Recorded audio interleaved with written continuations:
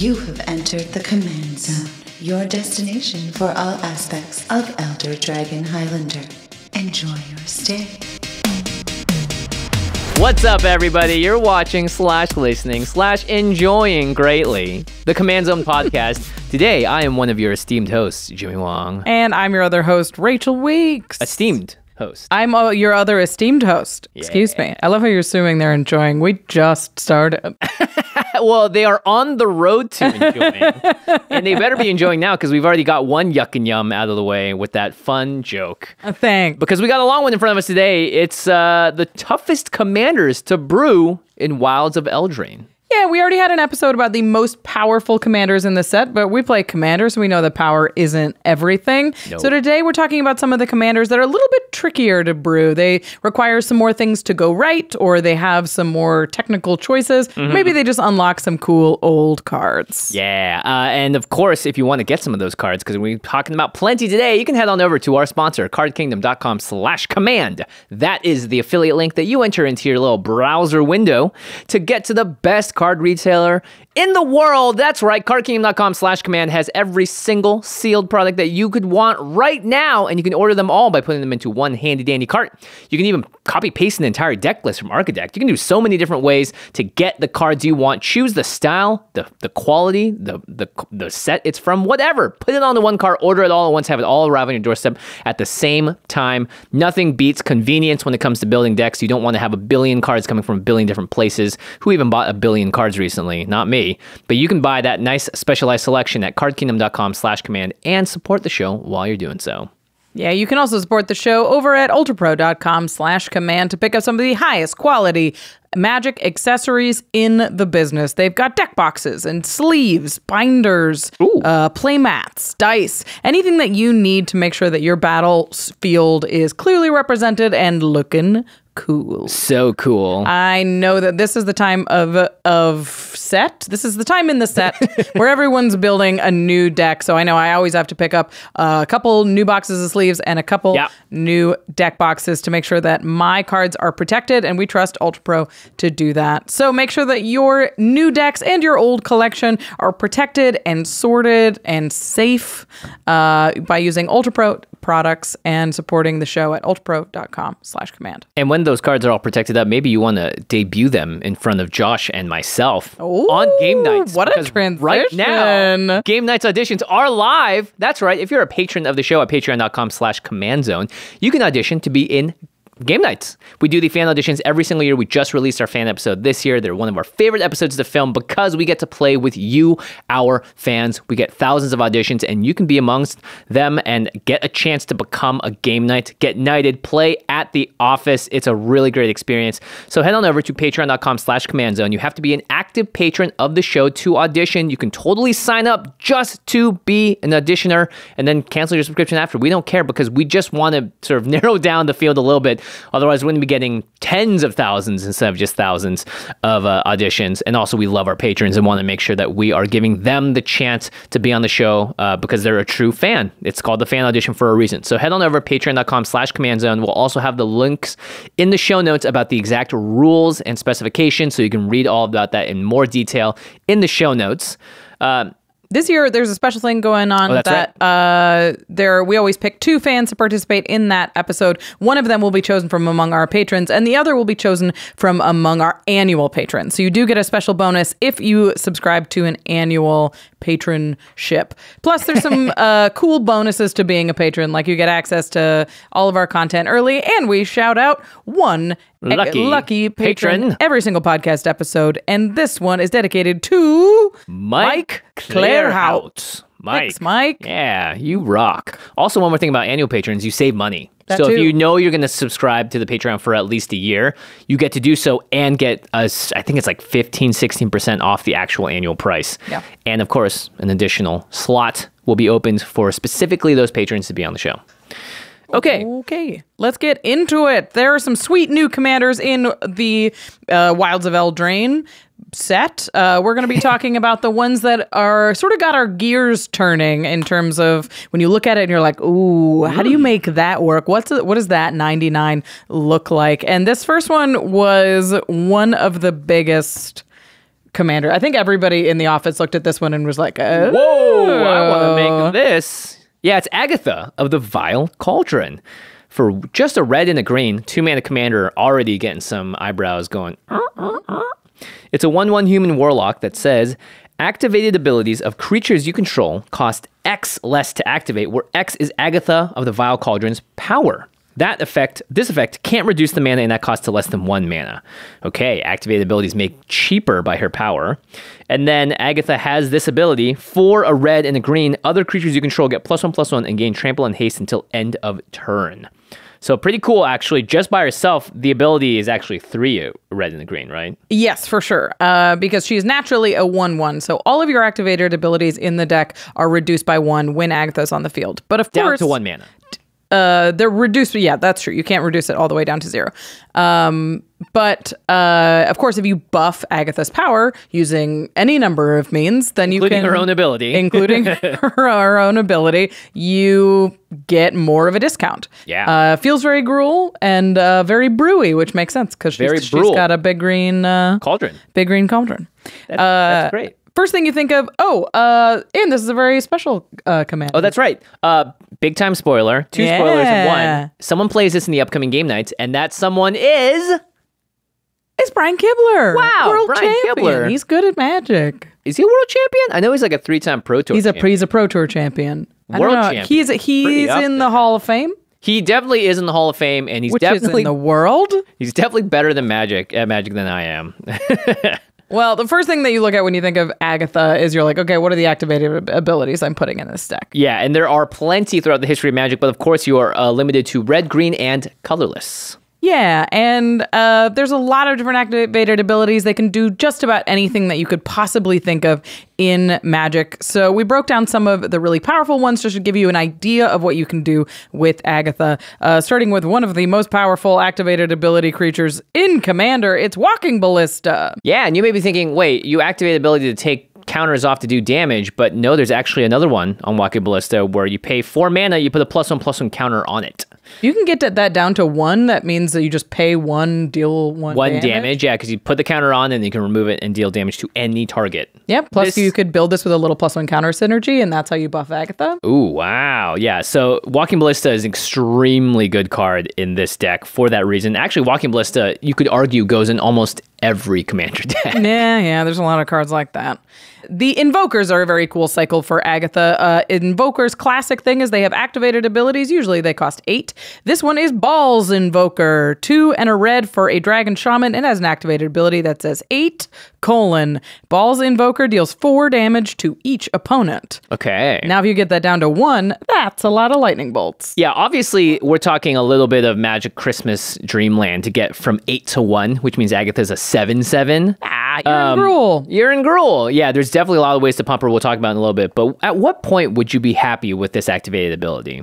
I mean, this is instant speed. So the fact that you can do it on your end step and hold up mana to do something else or activate something else makes this really, really good. Where you're like, if I have 4 mana open and this is down to 4, I'm going to activate it. Totally. Even if that cost doesn't feel good, like as we're talking about it, in a game, if you can deal 4 damage to each player reliably, I think I'm pretty happy with like anything 4 or less. Yeah, and you're in the Mana Geyser colors too, so you could have 30 mana or whatever, and then even activating this 4 or 5 times is big time killing people. And doesn't require Balls Invoker to tap, so you could just, by the way, play Balls Invoker and then use it on the same turn. Seems pretty good. Pay 2, pay 2, pay 2, pay 2, pay 2. Pay 2. You've done 20 damage. Yeah. You can also use activated abilities to make a ton of mana. This first one is so powerful. Yeah, very good. It is Magus of the Candelabra. One of the rare times that the creature version is more powerful than the artifact version. This is a single green for a human wizard with an activated ability that says X tap, untap X target lands. Okay, so normally if you just have 5 lands out, you tap 5, you tap this, you untap the 5 lands, and it's like, okay, that nothing happens. You got the same mana back. If you have like the lands that tap for 2, then cool, you're getting up mana. But in this mana case, doubler or something. Let's say you want to untap 5 target lands and it costs you 1 mana. That seems good. You have gained mana. That is a very serious mana dork. It's really, really cool in this deck. Every time that I think these two things work really, really well together. Because it can produce both red and green mana, so you can activate. That's right. Yeah, and you may find that, you know, if you want to activate Agatha a bunch of times, because it's 4 red and a green, that you need to untap certain types of mana as well. Yeah. Yeah. But if you only need red mana... Soulbright Flamekin has this weird ability. You pay 2, target creature gains trample until end of turn. However, if this is the 3rd time this ability is resolved this turn, you can add red to your mana pool. I think I did it right. 1, 2, 3, 4, 5, 6, 7, 8? Yeah. So if you pay 2... Or maybe less. Wait. 1, 2, 3, 4, 5, 6... Yeah, 8.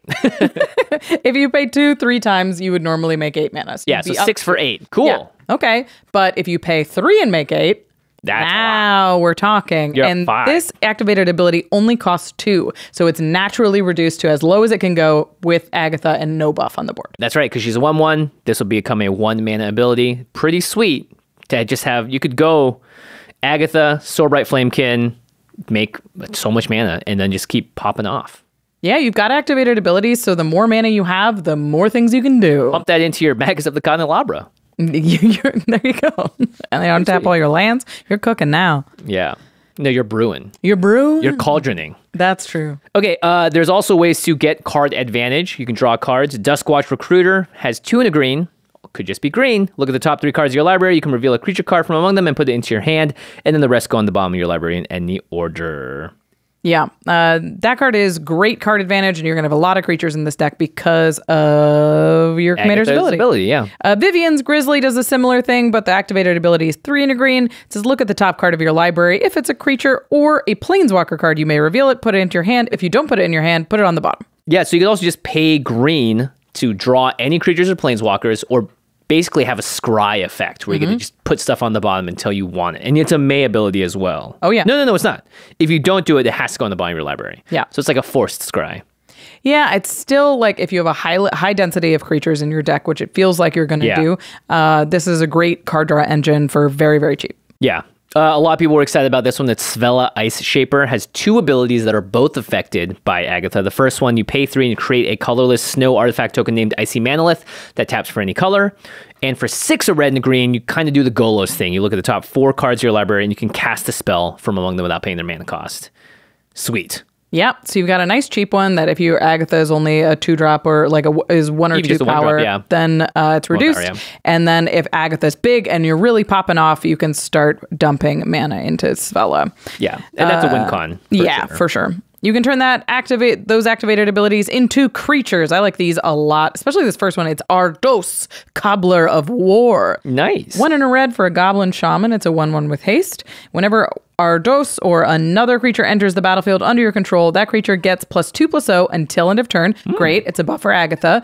And then an activated ability that says 3 and a red, create a 1/1 red goblin creature token with haste, activate only as a sorcery. Ooh. So the sorcery thing is a little bit tricky, but if you're firing these off, you're paying a single, like if you have Ardos on the battlefield on 2, and then you bring Agatha down, it's immediately buffed to a 3/1, so this immediately costs red, and then you can pay red.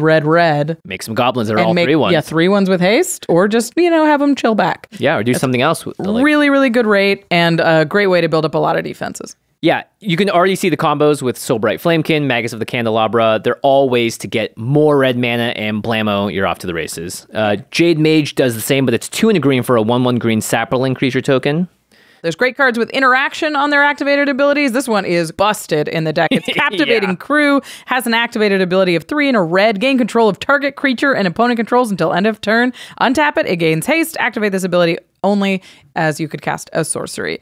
So if you can get this down to red, you can build yourself a little insurrection. Yeah, that's pretty sweet. And costs about as much of an insurrection too. Same interaction, you got Valakut Invoker. So like Ball's Invoker, it's very similar. It's 8 mana. In this case, it does 3 damage to any target. So instead of 4 to each opponent, this is now able to smack down lightning bolt stuff. That's pretty sweet. Yeah, start picking off creatures. Who doesn't love lightning bolt? If you can really, really get Agatha's power buffed up, there are some huge activated abilities that you can sink a lot of mana into. I like this first one. It's Death's Kiss. This is a 6 mana Beholder. It has an activated ability that says XX red, monstrosity X. And then when Death Kiss becomes monstrous, goad up to X target creatures your opponent's control. And then you put X counters onto the Death Kiss. Yeah, so all those creatures are are goaded, but Death Kiss also says at the top, whenever a creature an opponent controls attacks one of your opponents, double its power until end of turn. Haha! Yikes. Goaded and just massive. Yeah, so you can make a real mess with that one. Yeah, same thing goes for Pelucranos World Eater with the same XX green, in this case for a Monstrosity X, and then it's going to deal X damage divided as you choose amongst a number of creatures your opponents control, and then they sort of deal their damage back to Pelucranos, but it's a kind of a green damage-based board wipe, in a way. Yeah. And green doesn't have great board wipes, we'll say that much. Definitely. You can do a lot of really sweet stuff with activated abilities. Again, if your deck, you're like, I want to build a token version of this, look for the token ones. Yeah. But you just want to invoker everyone out and do the invoker version. Big burn deck. Or a big, huge mana into Storm even. Jeez, because you're just making like 70 mana some turns. The next category is, of course, send Agatha to the gym. Yeah, get some muscles on Agatha so she can... Actually, that's very Brian Kibler-esque now you think about it. Because he's always deadlifting something on Twitter, I swear. She just lifts her cauldron. Yeah, over and over again, And the more creatures that are in it, the heavier and stronger she gets. So this is like the hallmark card from the set that will go in this deck if you build it, because it's just so good. It's so good in most decks. Yeah, actually, this in my Marchesa deck is nutty as well. So it's Agatha's Soul Cauldron. It's a 2-mana legendary artifact. It's the Cauldron. You may spend mana as though it were mana of any color to activate abilities of creatures you control. So that's super good with all of the cards that we talked about that are like 3 in a red, make a token, because you may not have a bunch of red. You could have red and green mixed in. So now you can use any mana to activate abilities. And it says creatures you control with +1/+1 counters on them have all activated abilities of all creature cards exiled with Agatha's Soul Cauldron. Okay, and then you can tap the Soul Cauldron to exile a card from a graveyard. When a creature card is exiled this way, put the +1/+1 counter on target creature you control.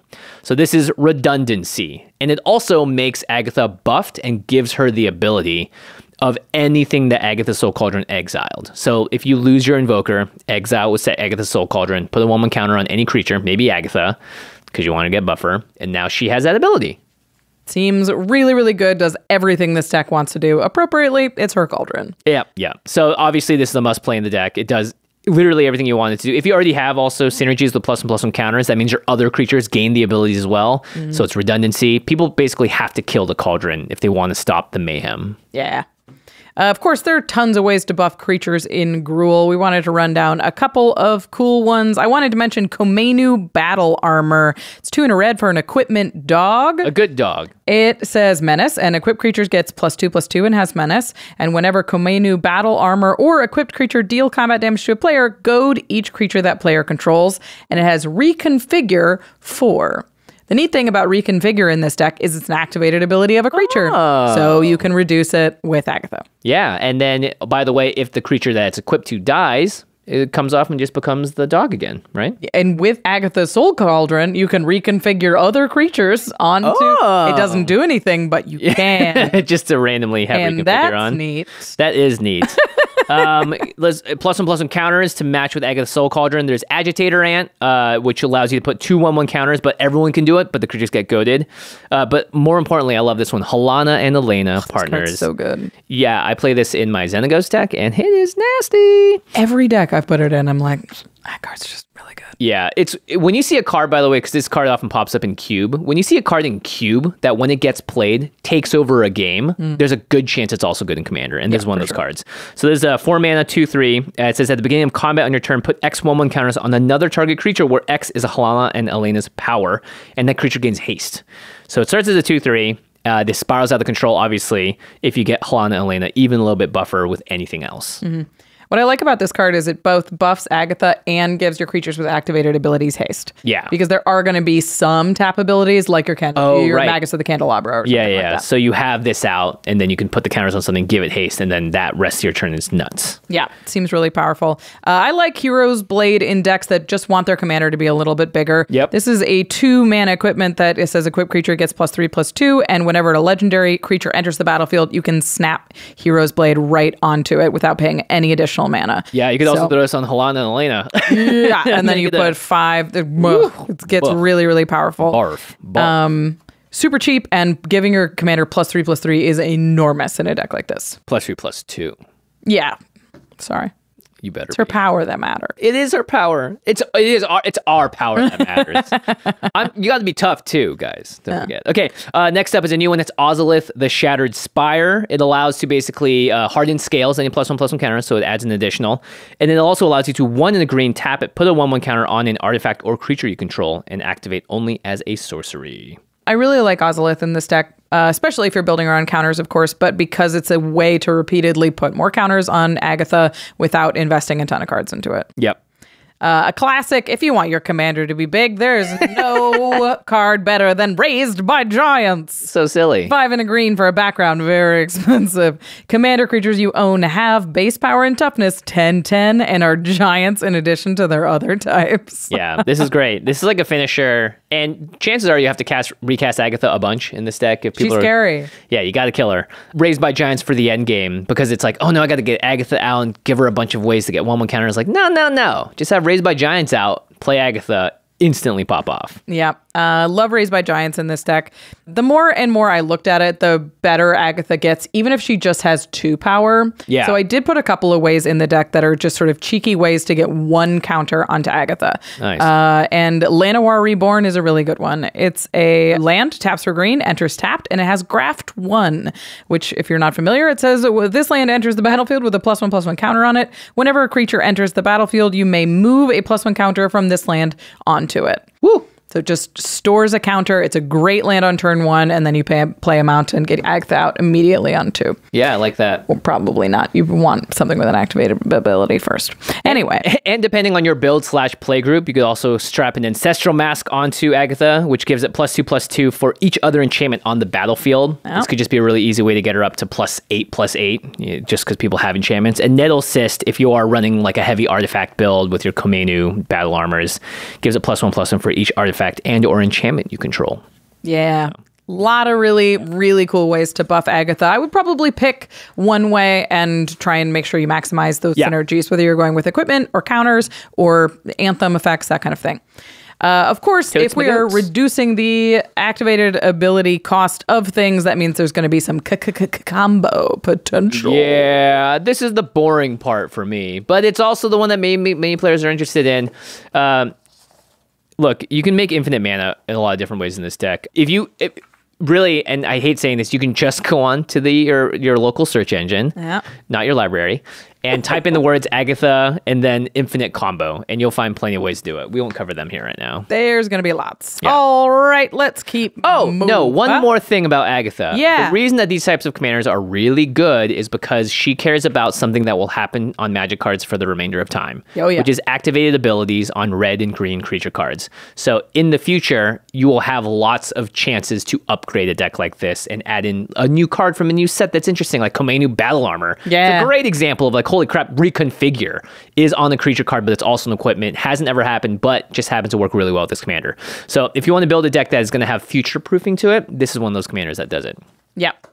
Really, really neat. And I love commanders that I'm always like going back to read, Yeah. Or I'm always going back to, and I'm always looking for new cards that are going to be That's good. my Marchesa deck. And this next one is not a future-proofed commander. No, it's not. It's Belluna Grand Squall. Green, a blue, and a red, so Teamer. This is a 4/4 giant noble legendary. She has an adventure spell that's called Seek Thrills. It's 2 green, blue, and a red for an instant adventure. Mill 7 cards, then put all cards that have an adventure from among the milled cards into your hand. And her creature ability is Trample. Permanent spells you cast that have an adventure cost 1 less to cast. Okay, so it makes your adventures cost less, and it is a 3-mana commander, but it has a 5-mana instant ability that lets you mill 7 cards and then put some adventures back into your hand. Adventures have only appeared in 2 sets. Throne of Eldraine and Wilds of Eldraine. They've also been in Commander Legends. Oh, Baldur's Gate. Right. There are some adventures in Baldur's Gate. I'm so sorry. But it is a dangerous mechanic. Who knows how many more sets we will see with it. So a couple of rules questions. This is a commander with an adventure. We've never seen that before. So the first thing is, yes, you can cast both spells from the command zone. So you could cast the instant side directly, or you could cast the creature side directly.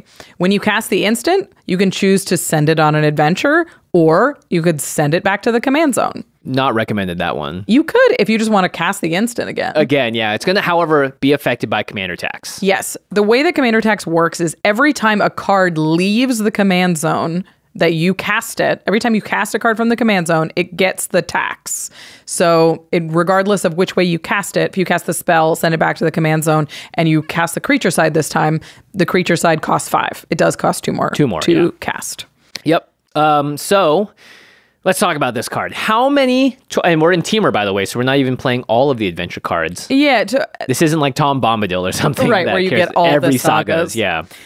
So, yeah, the first question is, how many cards are there with adventure in Teamer? Well, you did the research. I did. Why don't you tell the people? There's 39 that exist currently, that are legal currently, and there are 27 more that will be legal in Teamer from Wilds of Eldraine, which means 66 adventure spells that are legal in Baluna altogether. Okay, so that means that there are definitely enough to make a deck where adventures matter.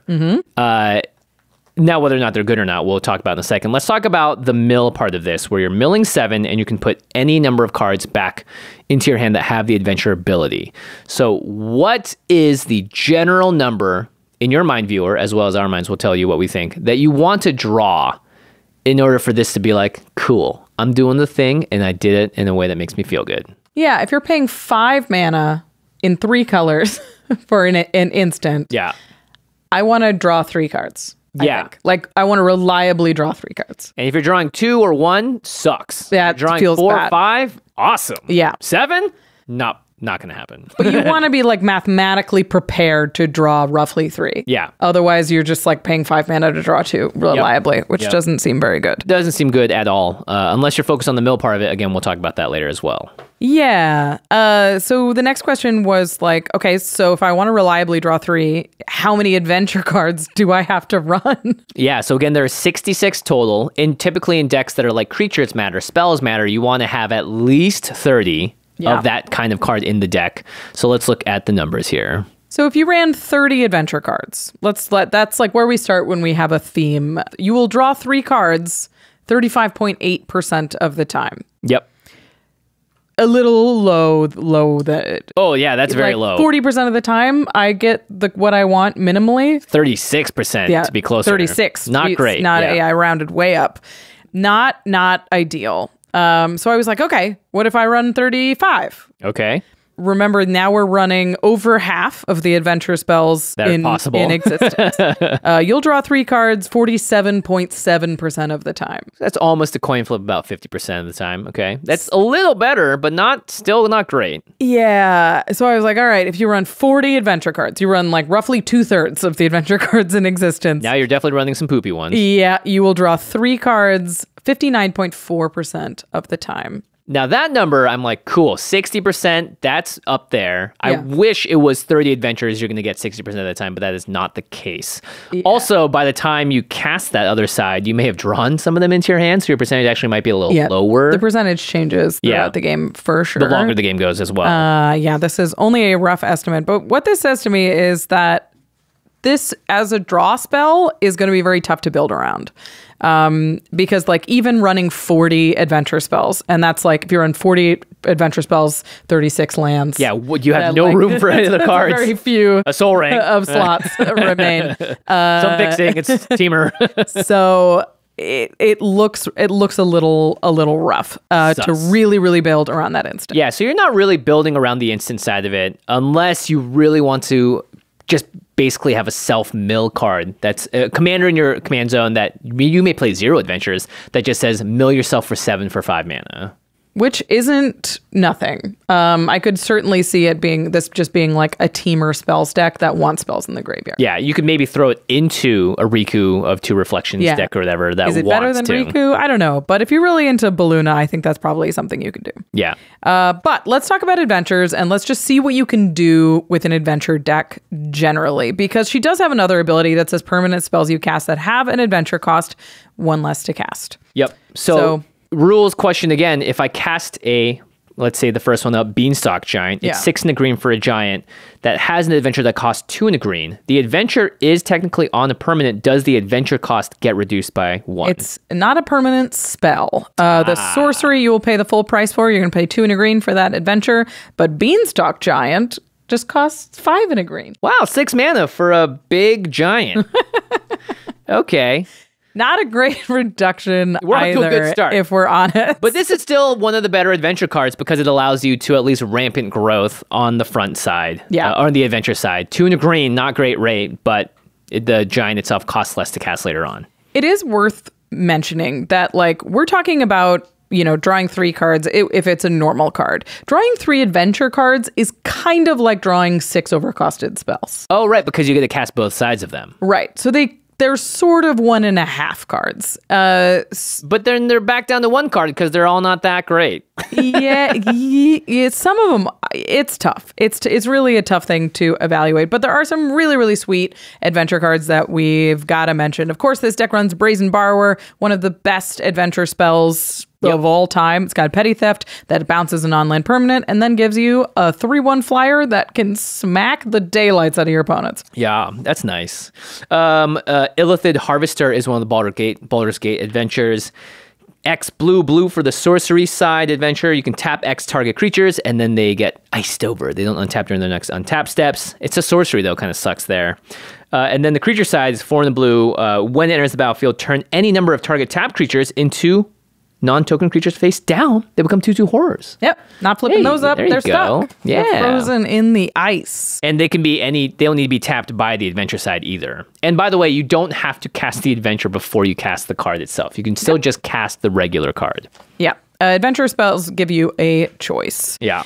If you want to lean more into the mill route, I think Merfolk's Secret Keeper is really cool. Its adventure is blue for sorcery. Target player puts the top 4 cards of their library into their graveyard. Yeah. And then it just gives you a little 0/4 creature. But we'll talk about, like, obviously a 0/4 is not worth a card in Commander, but you can abuse that later. Yeah.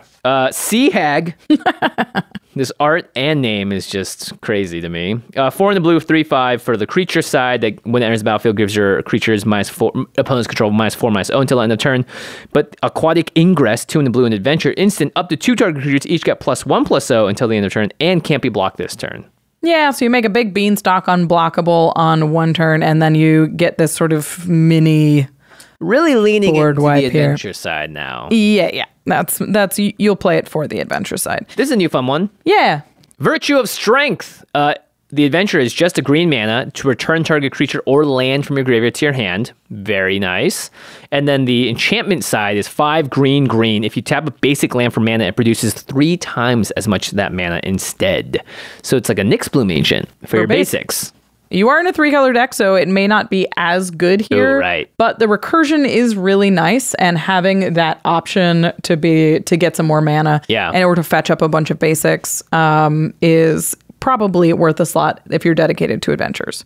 One of my favorite adventure cards in the new set is Bramble Familiar. It's nice. The adventure side is 5 green for a sorcery. It says mill 7 cards, then put a creature, enchantment, or land card from among the milled cards onto the battlefield.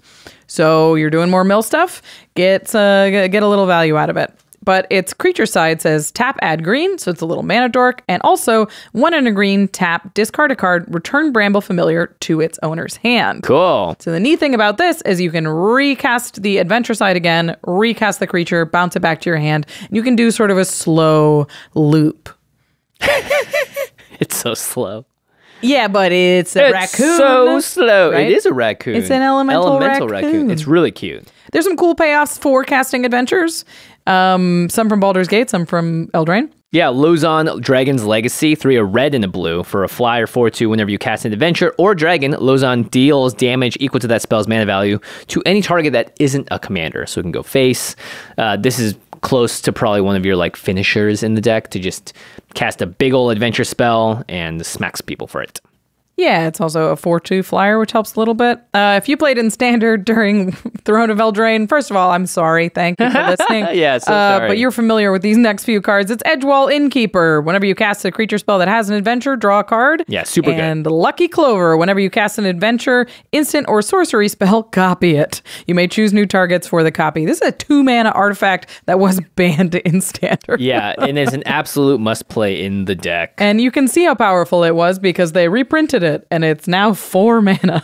Oh, right. Chancellor of Tales is the new version of it. 3 in the blue for a 2/3. Whenever you cast an adventure, you may copy it. You may choose new targets for the copy.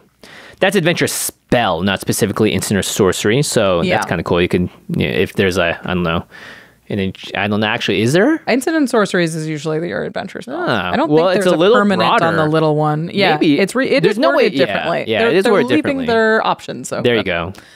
I think if you're playing this deck, you're really building around Lucky Clover, so you do want some ways to go find it. I really like Goblin Engineer in this deck, as it ETBs can put the Clover into the bin. Okay. And then it has an ability that says red, tap, sack an artifact, return target artifact with converted mana cost 3 or less from your graveyard to the battlefield. Plus you're milling, you can probably have some artifacts in there that you want. Yeah. If you want to stay on theme, Emery, Lurker of the Lock, is an Eldraine card and does a similar thing.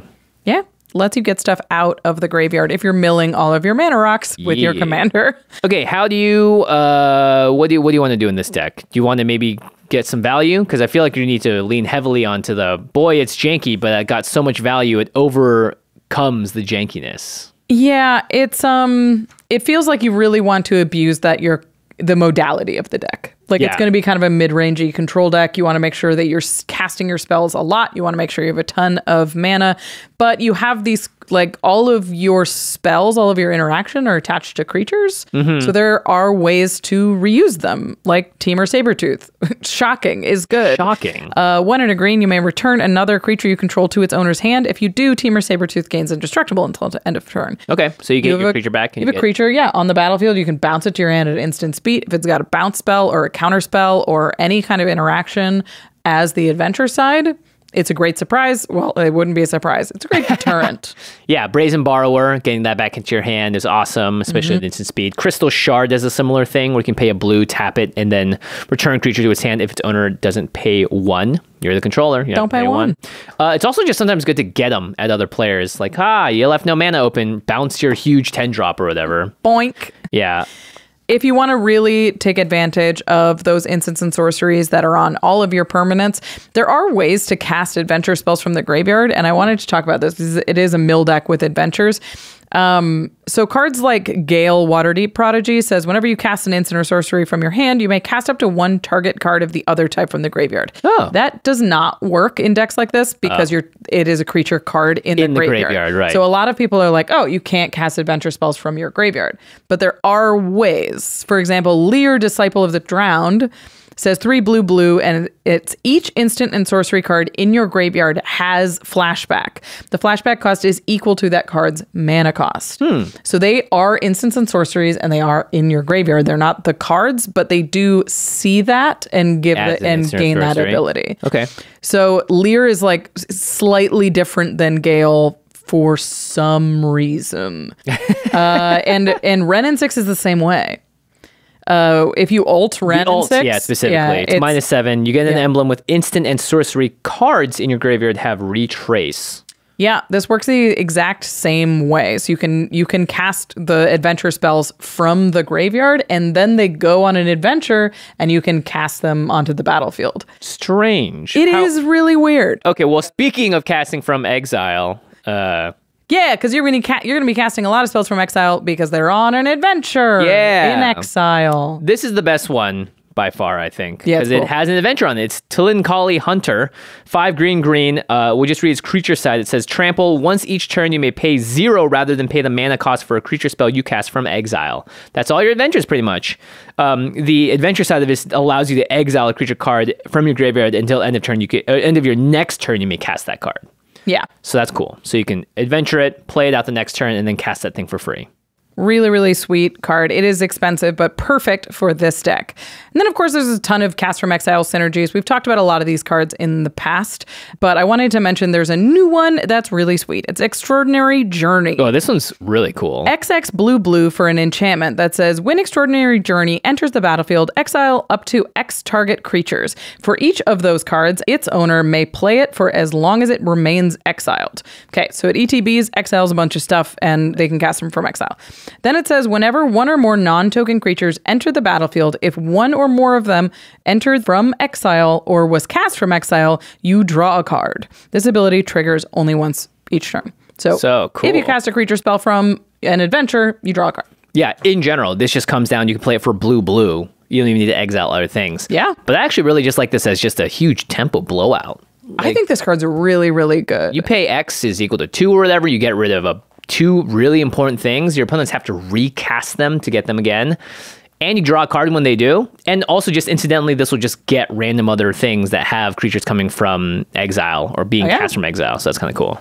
I really like Extraordinary Journey, and it's great in this deck. The other kind of cute one is Mizzix's Replica Rider, which is 4 and a red. Whenever you cast a spell from anywhere other than your hand, you may pay 1 and a hybrid blue or is it, so 2 mana, but either blue or red. If you do, copy that spell, and you may choose new targets for the copy. If the copy is a permanent spell, it gains haste, and at the beginning of your next end step, sacrifice this permanent. Cool. Yeah, so every time you cast an adventure, the permanent side, you get a token copy of it. And if you're doing this kind of flashback nonsense, that will trigger Mizzix as well. So you get 2 of those copies. Yeah, now Feshni is a very similar effect to Mizzix in terms of it makes copies. And then you have like Keeper of Secrets, which allows you to just nug someone for the mana value of the spell from exile or anywhere other than your hand. So I guess these are kind of like finishers or like over the tops because you got to have a way to kill people. Yeah, you really do need a payoff for this. It feels like your adventure spells are your engine, and you're getting a lot of value from them. Recasting ram spells, recasting bounce spells. Yep. But you do need something that's going to close out the game. And I don't know, it's a lot of beanstalk giants. Yeah, Passion Archaeologist, as well as that classic background that allows you to whenever you cast a spell from exile, it deals damage. Your commander deals damage equal to that spell's mana value to target opponent. So these are the win cons, I think, in the deck. For sure. Okay. Well, that's Balloona. Balloona. Not my favorite. Yeah, I wish it was a little bit more powerful. But if you're really into adventures, there's definitely a Balloona I was gonna say, brew. if you want to if you're the kind of person that wants to brew the low power but fun themed deck, and you could have done this like with an energy commander from Kaladesh, right? That's the kind of realm that this commander sits in. Otherwise, you may find some very fringe use cases for this commander. And who knows, if we go back to Eldraine like 70 more times like Ravnica, maybe this just gets better over time. Yeah, for sure. But until then, you're playing Beanstalk Giant, so I don't know. All right, next one is a fun one because, spoiler alert, it's also being featured on the upcoming Wilds of Eldraine game nights, and it is being played by none other than yourself. Well, myself, Jimmy Wong. You're playing it. You're playing it. Thanks for auditioning for game nights. Yeah, if you want to get mana screwed, you'll play it. Just kidding. That's a me specialty. So this is Bernard Ginger Sculptor. It's 1, a green, a white, and a blue for a human artificer 3/3. I'm pretty sure this canonically is the character that made the ginger people that were running through the early Eldraine ginger trailers. Brute shaper. Yeah. And we'll talk about the other cookie he made a little later. Yeah, that's right. It's a good cookie. All right, this says, each creature you control that's a food or golem gets +2/+2 and has trample. Ooh, that's a big anthem. And whenever another non-token creature you control dies, you may exile it. If you do, create a token that's a copy of that creature, except it's a 1/1 food golem artifact creature in addition to its other types, and it gains the food text of pay 2 mana, tap it, sack this artifact, you gain 3 life. He turns your creatures into cookies. Yeah, into cookies, food golem artifacts, and instead of being 1/1s, they're actually buffed by him, and they become 3/3s with trample.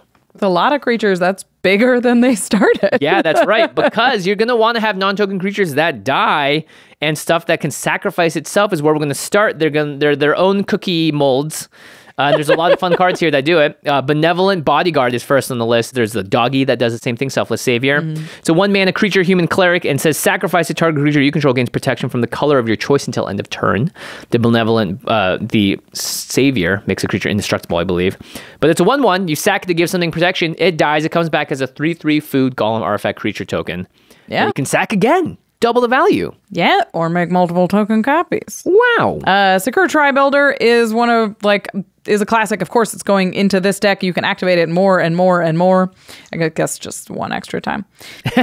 Well, I just want to, that's all I want to do is activate Sakura Tribe Elders. A billion I just want to search for basics. Speaking of basics, Uro, Titan of Nature's Wrath, doesn't have an activated ability that sacks himself, but he has an ETB that does it. Yeah, that's right. Whenever Uro enters the battlefield, sacrifice it unless it escaped. Whenever Uro enters the battlefield or attacks, you gain 3 life and draw a card, then you put a land from your hand onto the battlefield. Yeah, that's sweet. So with Bernard in play, you put Uro onto the battlefield, you get the ETB effect, you sacrifice it, trigger Bernard, bring it back, you get a second ETB effect, and a tiny cookie Uro. That gets sacrificed immediately.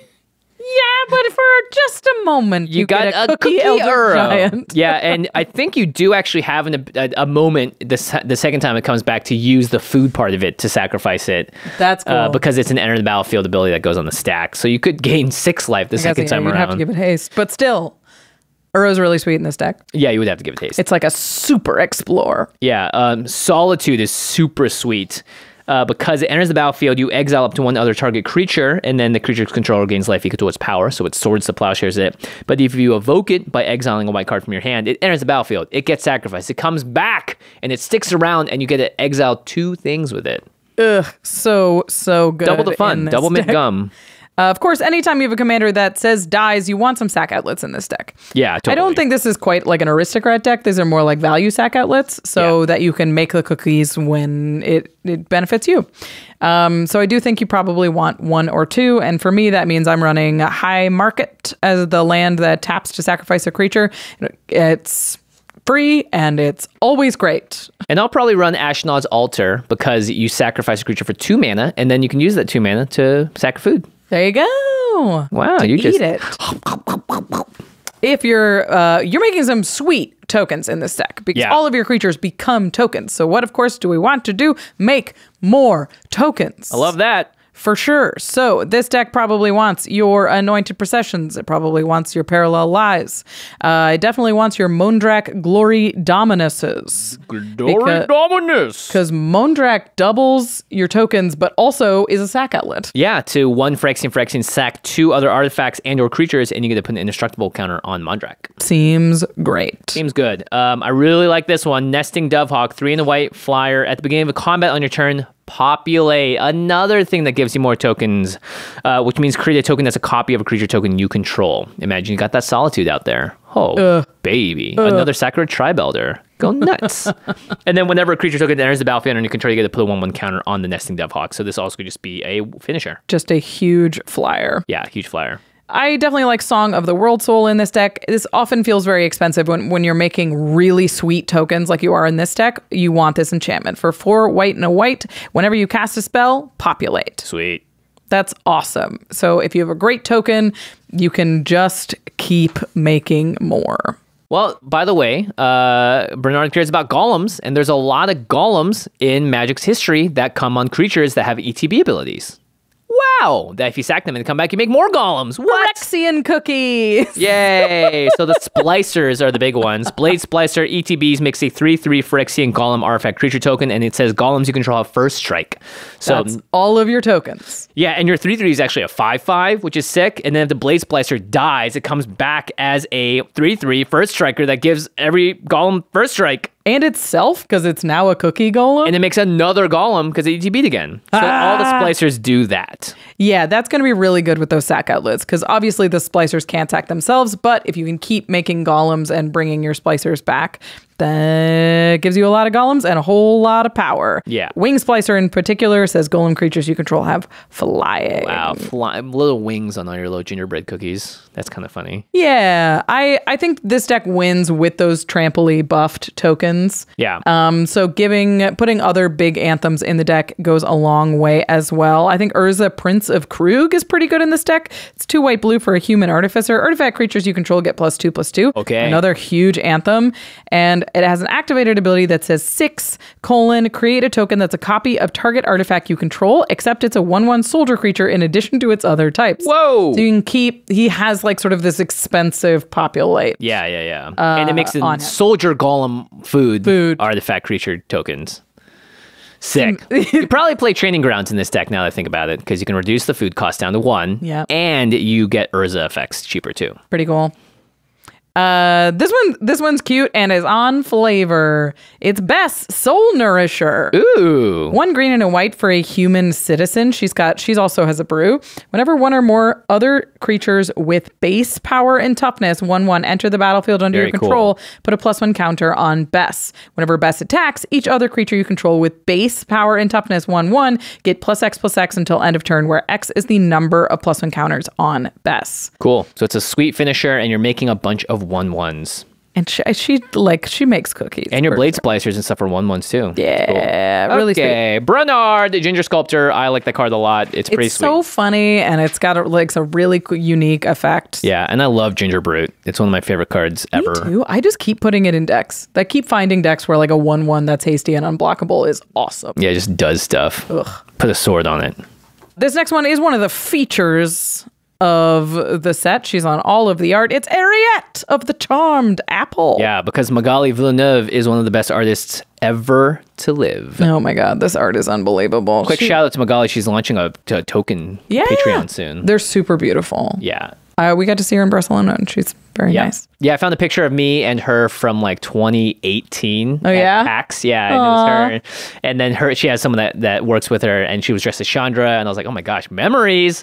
I've been following Magali for so long, so I'm really excited for that Patreon. Okay, anyway, back to the card, Ariette of the Charmed Apple. Let's read it. It's 1, a white, and a black for a human warlock 2/4. Each creature that's enchanted by an aura you control can't attack you or planeswalkers you control. And at the beginning of your end step, each opponent loses X life and you gain X life, where X is the number of auras you control. Okay, so it's an aura matters deck. And not only that, if you stack your auras on other people's creatures, they cannot attack you or planeswalkers. Pretty sweet. But do you want to be putting auras on other creatures? We'll see. What about nasty auras? Okay. What about some rude auras? There's plenty of those. And by the way, you said you wanted to build this for game nights originally, right? Yeah, I thought Ariette was really, really cool. And I spent a lot of time trying to figure out how to build this deck. Yeah. And it's tricky. Yeah. You have to run a lot of bad cards to do this kind of deck. The top effect. Yeah, to make enchant your opponent's control and get value out of it. Mm-hmm. So let's talk about some of the bad cards, because that's always why I'm excited, is when I get to run bad cards.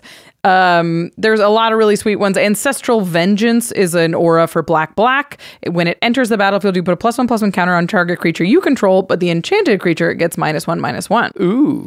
And then can no longer attack you or planeswalkers you control. Haha. So there's a lot of sort of auras that do that kind of thing. Yeah, Clawing Torment, enchanted artifact or creature. That's kind of cool. And then as long as enchanted permanent is a creature, it gets -1/-1, can't block. And then enchanted permanent has at the beginning of your upkeep, you lose 1 life.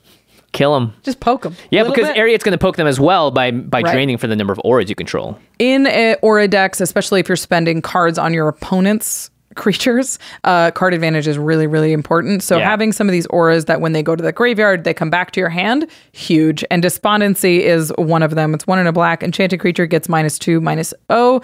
And when Despondency is put into a graveyard from play, put it back in your hand. Yeah, because most times you're going to enchant a creature. They're like, cool, I can't attack you, but I'm just going to swing it at someone else. They're going to block it, and then I'm going to get rid of this negative thing that's happening to me. Yeah, and then your card goes away, and your effect goes away, and you don't have any auras to like drain people with your commander. Yeah. So you really just want to make sure that you always have an aura in hand. I like this next one a bunch. I've been looking for a deck for this one forever. This has to be it. Ragged Veins, 1 in the black, enchantment aura. You could play Ragged Veins at any time you could play an instant. Whenever enchanted creature is dealt damage, its controller loses that much life. So if they chump block the 1/1 against like a 10/10, you Ragged Veins them out. Take 10. Yeah, and you don't care about the Ariette effect at that point. You're just wanting to get them. Right. With this Ragged Veins, even if they're blocking with an indestructible. Yeah. Like if they're blocking with a stuffy doll or something. I like this one too. This one seems like one that you could actually play more in Commander without Ariette necessarily. I agree. I think this card's sweet. It's Minions Return. 2 and a black for a flash aura.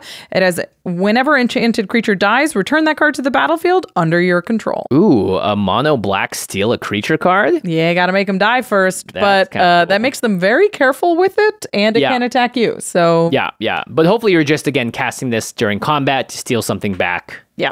I will say this deck sucks against an opponent's sacrifice outlet. This deck sucks against a lot. I swear there's so many cool cards. Like Festering Wound is an awesome old Magic card. It's 1 and a black for an aura. It says at the beginning of your upkeep, you may put an infection counter on Festering Wound. The beginning of the upkeep of enchanted creature's controller, Festering Wound deals X damage to that player, where X is the number of infection counters on Festering Wound. That is disgusting. It is gross. It's so yucky. And the art's really yucky. And it's sweet in this deck. Ugh. But yeah, it can be fizzled by sacrifice outlets. It can be like, yeah, okay, I'll take one. I'm gonna just like keep my Seedborn Muse. Like, yeah, who cares? It doesn't really do anything. And Area is just draining your opponents for the number of auras you control, but it's not like drawing you cards or any of that stuff. So you are already in a risky situation, putting an aura on another person's creature, in an even riskier situation because you're not getting card advantage as a result. You're just getting some life. Right. And what the effect of the drain is I think makes Ariat kind of worse because it means your opponents want to remove it. Yeah, they're like, I don't like that. Like, that moment in a Commander game where somebody goes, "What's doing that?" And you're like, it's my commander that's protecting me from all of these things. They remove it, and now all of your auras are doing nothing. Yeah. And you're not draining. I'm always just like, what's doing that? It's I didn't replace the battery in my fire alarm thing upstairs. That's what's doing that. That's what's draining ignore the card on the table that's doing it. There is enchantment auras that are removal, though. You see these a lot in standard and formats that want to play them because they're efficient, like Ossification and On Thin Ice, both enchant a land and remove something. So that's something that they can't get rid of, and you got rid of something, and it will add to your area. Add to your aura count. Yeah, this deck just wants a ton of auras, and you do want a couple that are at least like more safe than putting them on your opponents. Yeah, so I think the top part of that card is not actually that great. I think it's a bit of a trap. 100%. Yeah. And it's really good and limited because you're putting the cursed roll, I think, on creatures and stuff. So that at that point, you are putting something on their creatures that they want to, The problem with the cursed roll is it's all in blue. Oh. I couldn't find, there was like maybe one card that put one cursed roll in black or white. Never mind. I know. Well, you could like... Yeah. You know what also does the top part of Ariat's ability without having to spend all this time on other cards? Ghostly Prison? Yeah, it's a Ghostly Prison. Yeah. Basically the same effect. There are some auras that like do sort of help your opponent's things. So I think these first ones are neat but annoying, and you really don't want to be annoying because you're already annoying. Yeah, it's Ariat of the Charmed Apple, everyone. Yeah. So you want to get them with a little bit of love. So something like even just a Rune of Mortality. That's 1 and a black. When it enters the battlefield, you draw a card, and then an enchanted creature has Death Touch. And there's other stuff about a vehicle, but it cantrips, so it replaces itself. You get a new thing. You give their creature a little bit of a buff, and it can attack you. Yeah, and now there's a little bit of benefit, and you're not necessarily being like, you lose one. Okay, yeah, that's kind of cool. I like that. That's making me feel better about it. Spirit Link gives it an interesting thing because you gain that much life, right? Yeah, it says whenever enchanted creature deals that damage, you gain that much life. But that has not been keyworded to lifelink. So you can put it on an opponent's creature, and now when they hit, you gain the life. Okay. Which is a little annoying, but at least it's not hurting them. Yeah. Just Ariat's second ability is. Yeah. Angelic Gift is similar to Rune of Mortality. It replaces itself and gives a creature flying. So this is also a politicky deck now. I think this is the direction that's a little bit less terrifying. Yeah. So Dead Man's Chest is another really cool card I've been looking for a place to put. It's 1 and a black for an enchantment aura. Enchant creature an opponent controls. When enchanted creature dies, exile cards equal to its power from the top of its owner's library. You may cast spells from among those cards for as long as they remain exiled, and you may spend mana as though they remain color creatures. Yeah.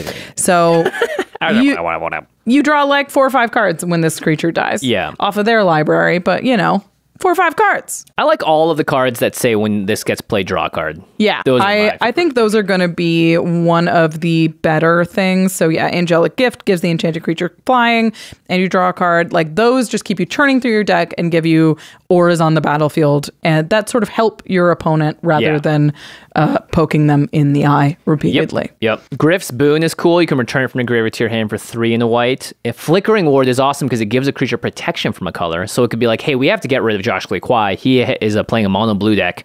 I'm going to Flickering Ward this creature to be pro blue. Yeah, there you go. And then you can return the Flickering Ward to your hand and do it somewhere else later on. Yeah.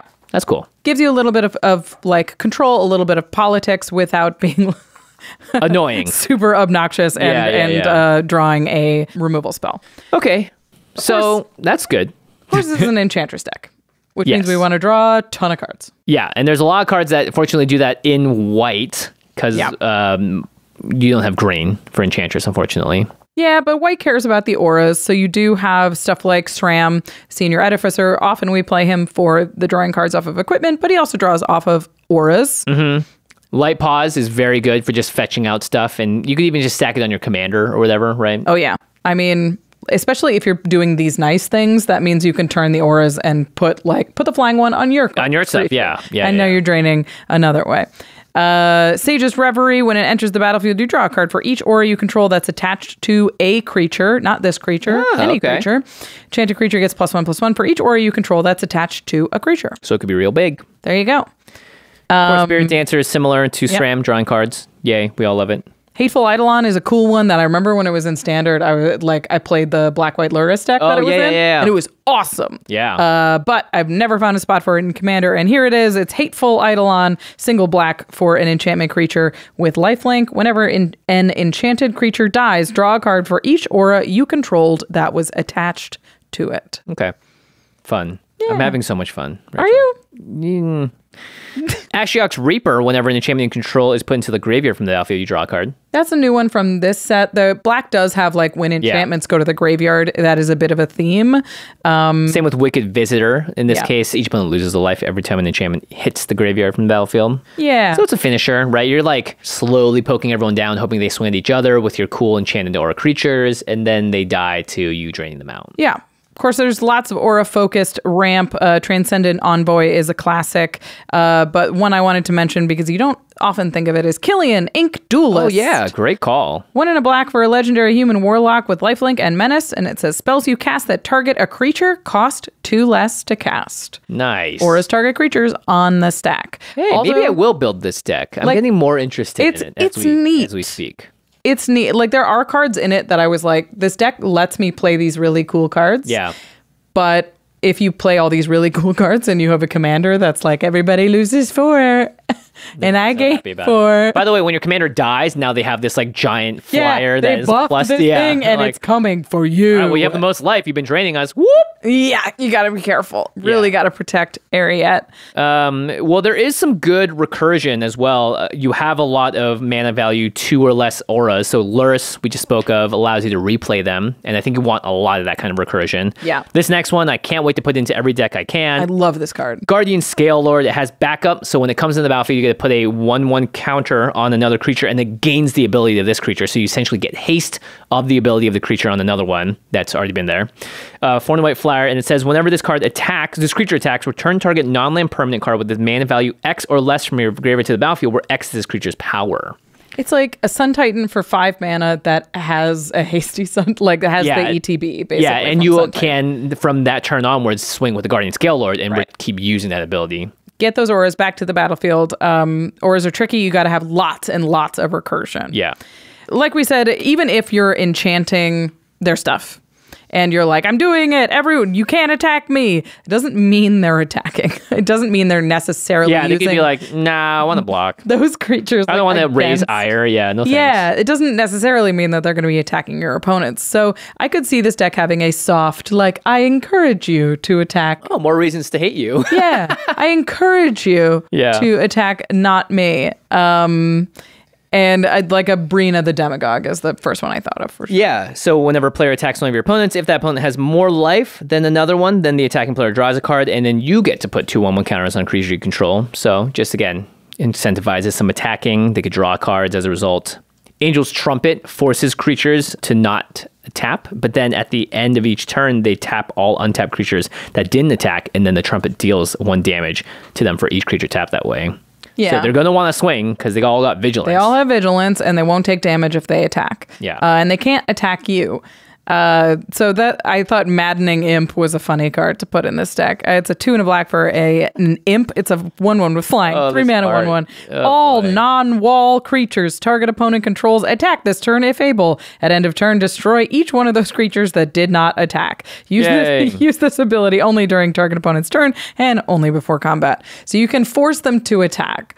typically there is no protection for them to just not attack you. Yeah. Right. But now they can't attack you with some of the stuff. Oh, There's a lot of bad back cards. to not liking There's this a lot deck. of bad cards. There are a lot of cards in white that say like, don't attack me. Like Darien, King of Keldor, allows you to make that many 1/1s every time you're dealt damage. Mangara is generally helping you in terms of combat when creatures are attacking. Yeah, I picture this kind of like a Brina control, like control-y politics deck, where you're like, I'm not the problem. I'm just simply draining you life. Like if her ability said, if a creature an opponent controls dies with an aura on it, like you draw a card or something. Or like you gain 3 life. Oh. Even if it was just a strictly worse ability, I think the commander would be stronger because it's not jabbing everyone in the eyes. And by a little bit. And then later on when you play a bunch, it just becomes a magnet for removal. Right. And I am disliking commanders more and more that just want to get removed because it's tough. Yeah. You build your whole deck around this thing and then all the crappy cards get even worse. Right. As a result. They're still fun, and maybe you can politic your way out of it, but when your commander hits the battlefield, in this case, it's like, how are you going to politic your way out of draining everyone for 5 life every turn?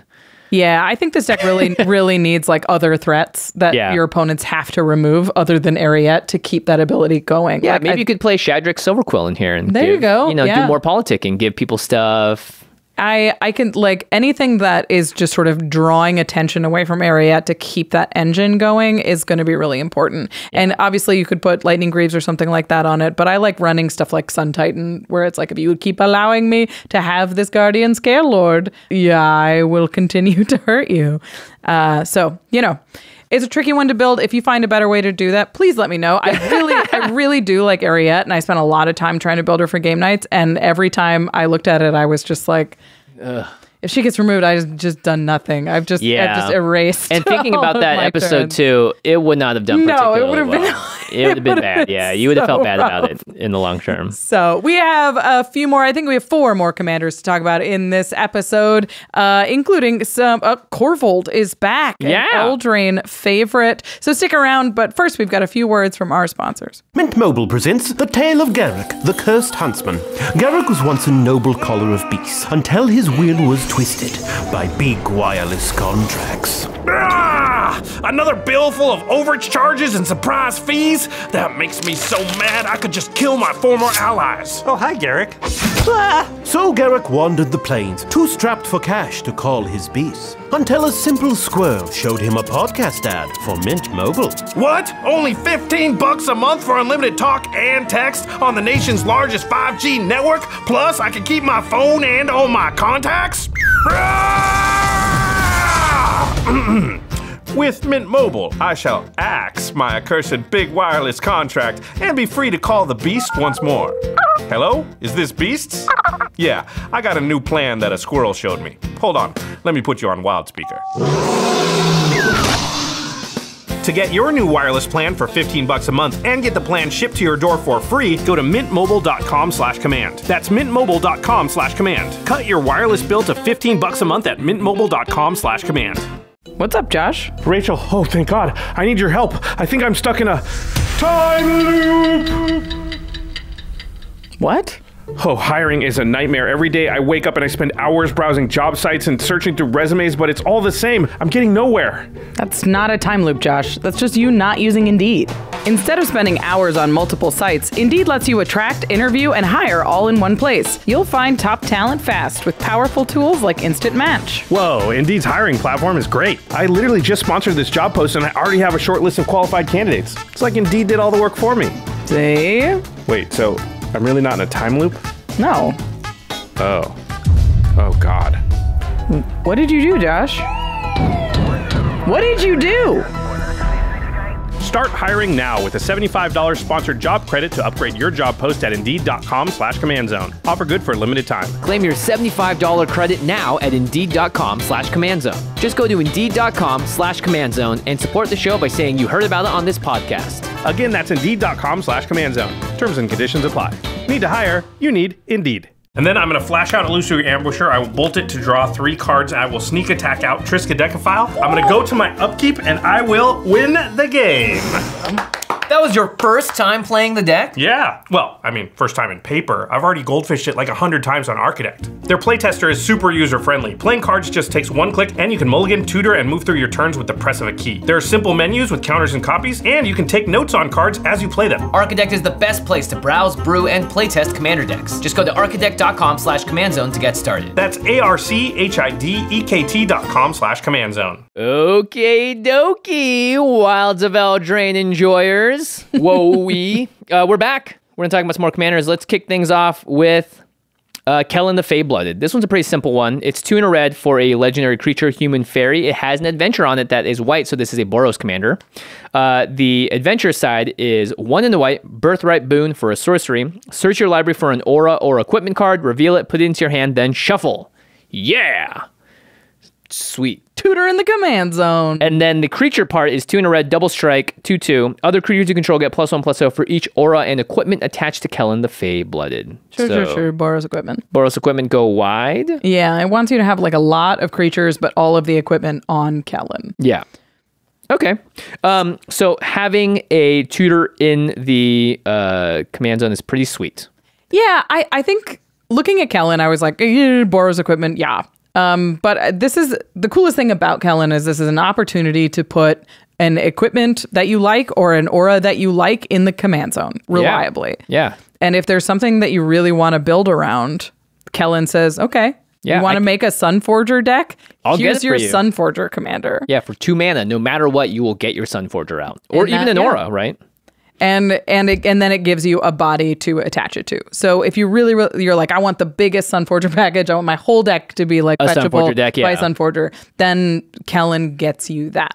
But the thing about us telling you how to build it is there's 100 really sweet ways to build Kellen, and all of them go in completely different directions. Yeah. So Skull Clamp says make 1/1s that can get clamped. All right, I'm a Boros token deck. All right, Sunforger. I'm a Spellslinger Boros deck. Yeah. Helm of the Host. Oh, I'm a combo-y copy deck. Okay. Reaver Cleaver says I'm doing Boros Treasures. Treasures, yeah. Bloodforged Battle Axe. Sweet. I'm Boros, send it around the table. No, Bloodforged Battle Axe is the one that whenever a equipped creature deals combat damage to a player, send it around the table. No, create a token that's a copy of Bloodforged Battle Axe. Yeah, you're sending it, you're keeping your own, but you're sending the axe around the table. Why are you're not sending this axe anywhere? Well, you're kind of sending it by giving them a token copy. You're not giving you get it. Oh, you get it. You're sending the damage around the table. I was thinking about the other one. Plus, he has double strike. So if you put the Bloodforged Battle Axe on him, then he hits, you make a token copy, and he hits. And you make another token copy. Yeah, then you put all those battle axes on Kellen, and then you make 3, and then you make 3 again. Wow. It's pretty sweet. Yeah, and obviously you're going to want to put the swords in there. Anything that hits, does stuff is always great with double strike creatures. Yeah, I like the idea of just picking an equipment that you really like and being like, okay, what are all the things that are really good with like Pariah's Shield, which is an equipment that people really love. It says all damage that would be dealt to you is dealt to equipped creature instead. Yeah. Make it indestructible and go nuts. Yeah, now you've got a Stuffy Doll Brash Taunter deck. That's really built around like redirecting damage. One that I thought was kind of cool and a lot of people wouldn't think of is Hand of Vecna. Do you remember this thing in Limited? I do. It was interesting. It was a house. I mean, this is a 3-mana equipment that says at the beginning of combat on your turn, equipped creature or a creature you control named Vecna gets +X/+X until end of turn, where X is the number of cards in your hand. Whoa, it's going to be big. So huge buff. And then it says equip is pay 1 life for each card in your hand or equip 2. Kind of like a free equip.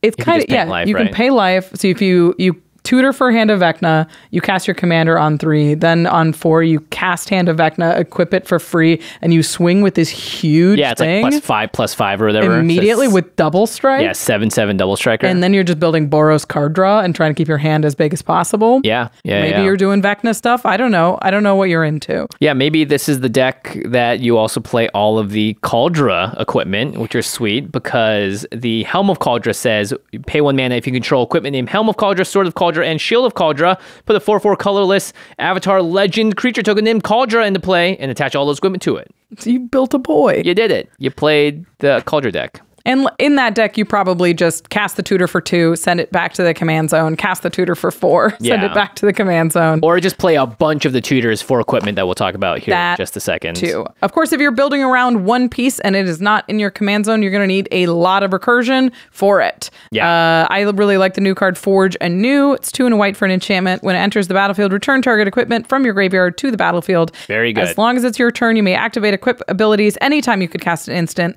and you may pay 0 rather than paying the equip cost of the first equip ability you activate during each of your turns. Yeah, this is the Sunforger deck for sure. Because Sunforger costs so much to equip, and everyone's going to want to be blowing that thing up ASAP, and you want to be unequipping it. So that seems really good in this deck. Yeah. And then, of course, similar, Danitha Benalia's Hope allows you to put an aura equipment from your hand or graveyard on the battlefield attached to Danitha when she enters the battlefield. Immediately equipped. It's also just a first strike vigilance lifelinker, which is huge. Yeah. Master of Ingenuity is an equipment that enters as a copy of an equipment on the battlefield. So if you're like Colossus Hammer. Double Colossus Hammer on the 2/2 double striker, I'll take it. Good. Okay, what if you want to build around the aura? It's tough to find an aura that I was like, oh, this is cool to build around. Yeah. The first one I thought of was Splinter Twin. Yeah, that's a very good one. Which enchanted creature has tap, put a token that's a copy of this creature onto the battlefield. That token has haste, exile it at the beginning of the next end step. So obviously not your commander, but you do it for something else, but you just get Splinter Twin, which seems pretty good. Yeah, there's a lot of infinite combos, but there's also some cool stuff that you could just do with other creatures. There are the curses as well. Curse of Obsession, 4 and a red enchant player. At the beginning of enchant player's draw step, that player draws 2 additional cards. Whoa! At the beginning of the enchant player's end step, that player discards their hand. Neat! Like a red-white storm brew. I don't know. There's some like madness. Shifting Shadow is a really cool aura that came out in Neon Dynasty. Oh, yeah. 2 and a red for an aura. An enchant creature. Enchanted creature has haste, and at the beginning of your upkeep, destroy this creature. Reveal cards from the top of your library until you reveal a creature card. Put that card onto the battlefield and attach Shifting Shadow to it. Then put all cards revealed this way on the bottom of your library in random order. Okay, so this also could be tutor up the next only creature in my deck. You could go find one creature, or it could help you chain through your deck and hit a whole bunch of creatures in whatever order. Shifting Shadow is just like a neat aura that is a neat deck building idea. Okay, how do you win with this deck? I was like, okay, cool. If you, let's say you want to go competitive, Kellen. Yeah. In that case, you have a bunch of tutors in these colors. Stoneforge Mystic, Tajnar Swordsmith, Stone Hero Giant, Enlightened Tutor, Steel Shepherd's Gift, Imperial Recruiter, Recruiter of the Guard can get you the Stoneforge Mystic, right? So you tutor something up. You can tutor up pretty much anything you want, including, well, any equipment or aura, right? And then you just have so many infinite combos in this type of deck. Oh my gosh. Helm of the Host and Godo is one that you can right? You can play, for instance, Shifting Shadow to get Godo, to get Helm of the Host and win. You can play Aurelia, the War Leader, as well, with Helm of the Host. Comet Celebrant, Kiki-Jiki, Port Razor, Scourge of the Throne, Akibao Squad, Breath of Fury are all infinite combos with Helm of the Host. You can play Nim Deathmantle and then Ashnod's Altar, and then you get infinite enter the battlefield and leaves the battlefield triggered, so you can play an Impact Tremors deck. Yeah. Elemental Mastery works with Splinter Twin. Sunstrike Legionnaire, there you go. Yep. You can get Splinter Twin, go infinite. Yep. Sword of Feast and Famine, and then if you have enough mana, you could Hellkite Charger over and over again, or Aggravated Assault. Or you could do like a Thornbite Staff, Kiki-Jiki deck. So tons and tons of equipment that go infinite with creatures in your deck. So having a tutor in the command zone is as powerful as you want it to be. Yeah. So you could actually play, I think this could potentially have some CEDH potential. Yeah. I mean, maybe just because it's a tutor in the command zone, right? It's pretty good. Godo's a CEDH viable thing. Maybe this is just Godo plus white. Yeah. I don't know enough about CEDH to know, but thanks for listening to the Command Zone, where we are experts on CEDH and we like to gloat about it. I would just say for Kellen, though, anytime you have a red-white equipment deck, this card goes in it. Yeah, these kind of tutors are great. Plus, it's an overrun on it if you're running a ton of equipment or a ton of auras. Yeah. And it by itself having double strike makes it a good thing to equip stuff onto. So if you're in like, let's say you're completely out of cards, you draw Kellen, you're the happiest camper in the world. Yeah, now you have a tutor for the equipment you want and the creature to put it on it. Yeah. It's a lot of ways to build Kellen. I'm excited to see how people build it, what auras and equipments people are excited to build around. All right, let's talk about everyone's least favorite dragon. He's back, and he's big. Corvold, gleeful glutton. He's been snacking. He has been suddenly snacking. An 8-drop. 5 black, red, green for a legendary dragon noble. He's a 4/4. This spell costs 1 less to cast for each card type among permanents you've sacrificed this turn. Okay.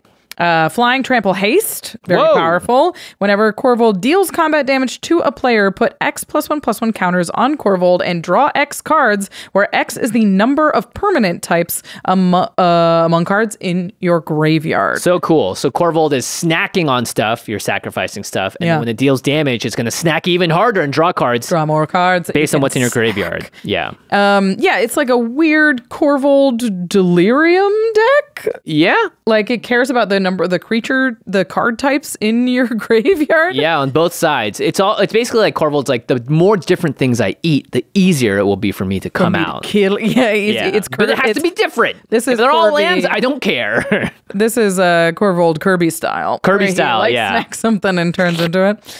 Okay, so your commander is 8 mana. You have to figure out how to get this guy on the battlefield. And the way that you do it is by sacking cards with either multiple card types or multiple cards with different card types. The easiest, of course, to sacrifice are going to be artifacts, lands, and creatures. Yeah. The other options are enchantments and planeswalkers, battles. Very hard.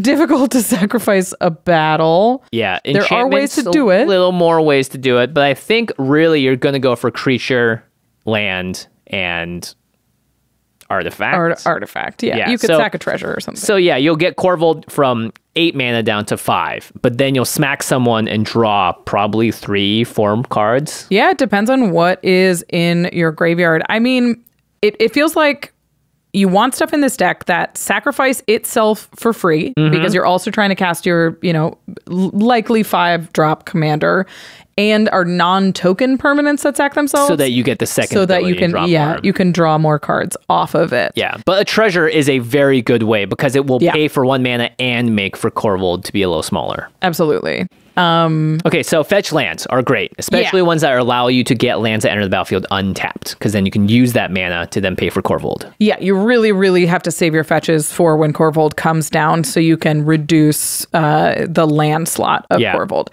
So you're running every fetch that fetches relevant lands in your deck. I even think this deck could want Sandstone Needle and the depletion cycle.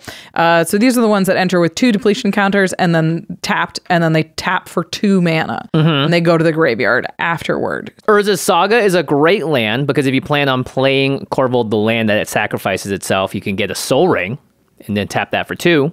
And then Urza's Saga, you can also tap for a mana.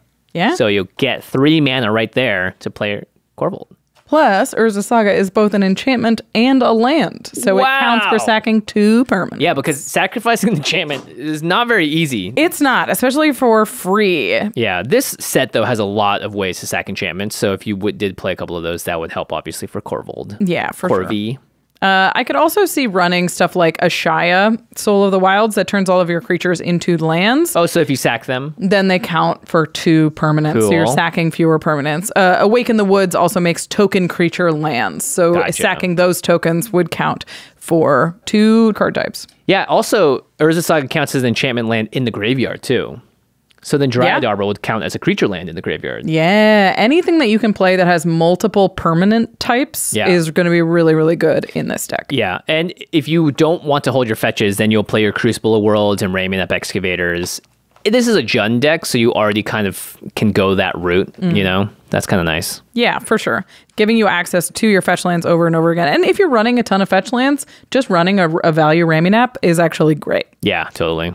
Okay, so sacrificing artifacts, there's lots of ways to do it. Obviously, treasures are going to be a really, really good way to do it. And anything like a lotus petal in particular is a very good version of a treasure. Right. Because you can sack the lotus petal, and then the lotus petal lives in your graveyard as an artifact. and you can use the mana. Yeah. But I also looked for things that sacrificed creature artifacts. So they counted for two of the types. Yeah. So something like Goldhound, which is a treasure dog. Yeah, I love this card. It's just a 1 mana red first striker that can tap and sack to make you a treasure mana, basically.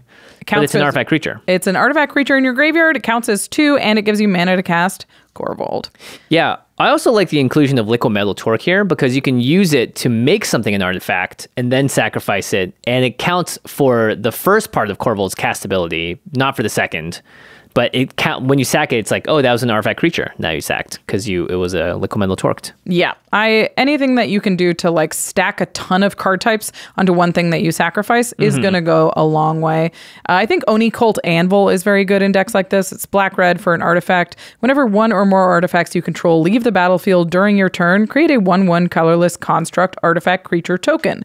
This ability triggers only once each turn, but it's also a sack outlet for artifacts. It's tap, sack an artifact, deals 1 damage to each opponent. You gain 1 life. Yeah, it's really nice because it can get its own self going, right? You just need to make one of those little 1/1s and then you can start sacrificing. Yeah, you could even sacrifice the Oni Cult to itself. Oh, interesting. Make the creature and then have an artifact in your graveyard if you really, really need sacrifice a thing. Any artifact that sacks itself is going to be great. The Jeweled Lotus is obviously incredible in this deck, as it often is. But that will get your Corvold onto the battlefield nice and quick. Okay, cool. Let's talk about enchantments. Yeah, sacking enchantments is a little trickier, especially for free.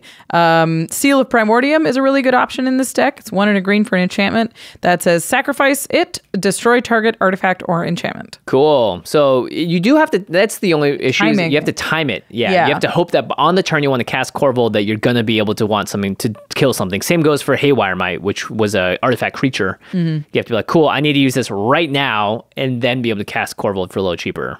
So one that I think is great in the deck is Gaia's Touch. Ooh. This is a card I like a lot. It's an enchantment for green. It says you may play an additional land during your turn if that land is a basic forest. Then sacrifice Gaia's Touch, add green to your mana pool. Oh, very cool. So that's technically 3 mana towards Corvold. Green from this and then sacking an enchantment to make it cost 1 less. Yeah, and if you have a basic forest in play, you can play whatever land as your first land drop, and then your second land drop can be that basic forest. So you can get a little bit of value out of it before it goes to the graveyard. That's sweet. Yeah. Bitter Reunion seems really good here too. It comes down as 1 in a red to discard a card and draw 2, and then you can pay 1 to sack it and give your creatures haste until end of turn. So again, just cheap to sacrifice. Actually, it kind of pays for itself. So you kind of want other creatures to give haste, on a later turn or whatever, because Corvold does have haste. Yeah, it can count towards like just an enchantment in the graveyard. And by the way, later on, when Corvold costs more to cast, if you have to play him more than once, then Bitter Reunion looks even better. Yeah, I like Lampad of Death's Vigil, and I wasn't sure about this card. It's 1 in a black for an enchantment creature nymph. It's a 1/3. It says 1, sacrifice a creature. Each opponent loses 1 life and you gain 1 life. Okay. And it's not a free sack outlet, so we often look down on those because there's so many free sack outlets that are really, really good. But the fact that this is an enchantment creature that can either sack itself for two triggers and a drain, or it can sack something else and just be a sack outlet in your sacrifice deck. Too. Yeah. Plus, it's a little win con. It's not a huge drain, but it does kind of a lot pretty well. It doesn't do a lot great. Yeah. But it does a lot of the things that you want it to do. Yeah, it's got 3 different applications to the deck all in one, which is great, by the way, because when you're using a commander that draws you 3 cards when you attack with it, you're okay playing slightly lower power cards that are synergy based. Right. Unbridled Growth is an amazing card for this deck. It's green for an enchantment aura, gives an enchant land, add 1 mana of any color to your mana pool, and you can just sack it to draw a card. Easy. For free. Easy. Sacking creatures is obviously pretty easy in Commander, but there are some cool ones that are non-token creatures that put a creature card in your graveyard. Obviously, Sakura Tribuilder is a real champ, but something like a Wild Cantor, which is a single mana, it's either red or green mana, For a 1/1, it says sacrifice Wild Canter, add 1 mana of any color to your mana pool. Nice. You can pay for it on turn 1 or turn 2, and then you can sack it later and it'll pay for Corvold. Yeah. Blood Pet is similar. What's that engine? There's like a red one that gives the creature haste. That's like 1 in a red to play. I forget the name of it, but it's a very similar thing. There are creatures that sacrifice themselves that give you mana, either equal or sometimes even more. Yeah. By the way, there is bargain in this set. So there's a dragon that will allow you to bargain out and add mana, but cards that bargain will allow you to sacrifice tokens or enchantments and stuff, and that will obviously push Corvold out a little faster. Tinderwall does a similar thing that we were talking about. You sacrifice it and you add red to your mana pool, but it's a green creature with Defender. Very nice. You could also sacrifice it and deal 2 damage to target creature if it's blocking. That costs you red to do it. So don't do that. You're probably just sacking it for mana. Yeah. Awakening Zone gives you little Eldrazi tokens that you sack to add a mana. So again, when you do that with Corvold, you already get 1 reduction from the creature and then 1 from the creature itself. So they're kind of like little soul rings almost. Okay. Cute. The other permanents are very difficult to sacrifice. There's not a lot of ways to sacrifice planeswalkers. There's certainly not a lot of ways to sacrifice battles. I don't think so. The only planeswalker that I was like, maybe this card goes in the deck is Vraska Golgari Queen, because it has a tick-up ability that says you may sacrifice another permanent. Okay. If you do, you gain 1 life and you draw a card. So it sacrifices any kind of permanent. So you can do lands that aren't fetch lands. Yeah. It could be battles. You can't sacrifice Vraska to herself. Oh, another permanent. Yeah. But if you have other planeswalkers, don't not sack do a that. planeswalker. Don't do that. Don't. Yeah. Unless it is enchanted with something horrible. Don't sacrifice a planeswalker. Yeah. I don't think you do that. It is a sack deck, so hypothetically you want sack outlets. Mm-hmm. The problem with that is this deck wants to sacrifice a ton of different types of cards, and there aren't a lot of sack outlets that allow you to sack whatever you want. Yeah, most often it's creatures. Yeah, Claws of Gix is going to be the best example. It's a 0 mana artifact that says 1, sacrifice a permanent, you gain 1 life. And what Claws of Gix is for is just sacking something. Yeah. It doesn't really do Planeswalkers. anything. You can sacrifice your Planeswalker. Battles. Probably don't to make your commander cost 1 less. Yeah. But in a sacrifice deck, it'll sacrifice any of the permanents you want off the battlefield. Yeah, same goes for Tavern Scoundrel, and you flip coins, and if you win those coin flips, you make treasures, which is kind of cool. And then you have like one of my favorite cards, Greater Gargadon, which sits in the Suspend Exile zone, and you can sack an artifact, creature, or land to it. So it's pretty multi-use for a sack deck. I think Greater Gargadon is sneaky great in a number of decks. I used to run it in my Atla Polani deck, and it was a house. Party time. There are a lot of ways to sacrifice creatures, of course, especially creatures to make mana, which is a theme of what we've been talking about. Burnt Offering and Cull the Weak both sacrifice a creature and make a lot of mana. Mm-hmm. And they give you a sort of uncounterable sack effect. You could get that same sack effect on Phyrexian Tower, which is a land. Yeah. And then you also just have cards that are sack for value. Mm-hmm. So there's like Deadly Dispute. There's a whole bunch of cards that sacrifice a creature and then you draw cards as a result.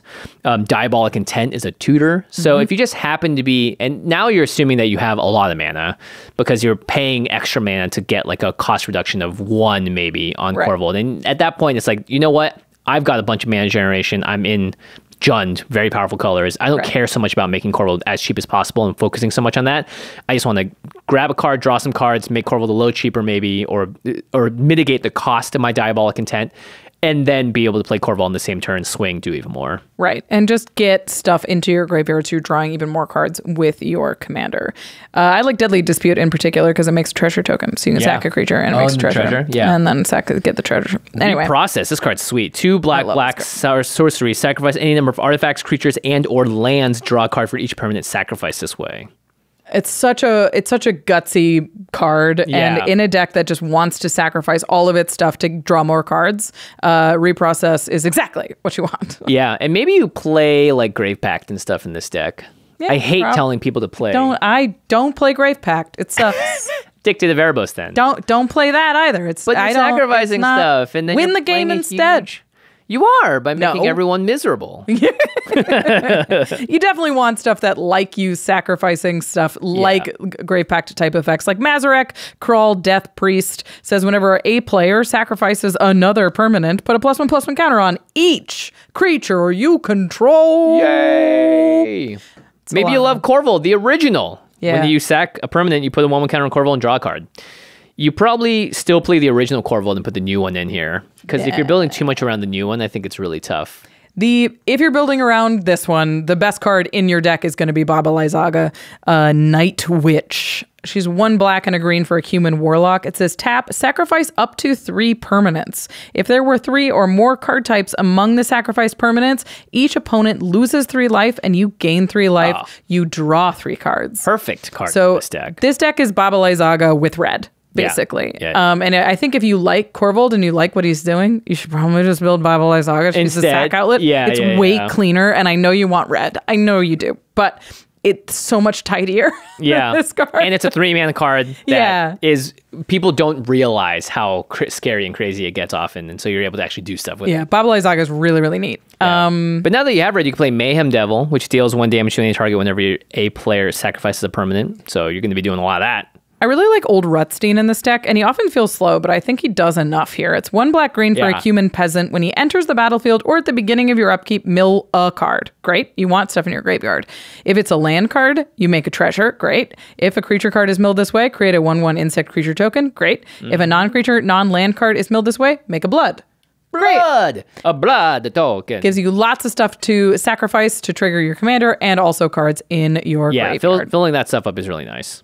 I really like self-mill when it comes to like Stitcher Supplier or Dragon's Rage Channeler is really good because you just get so many surveil triggers off it. And one of my favorites of all time is Old Stick Fingers. Yeah. Old Rutstein, Old Stick Fingers.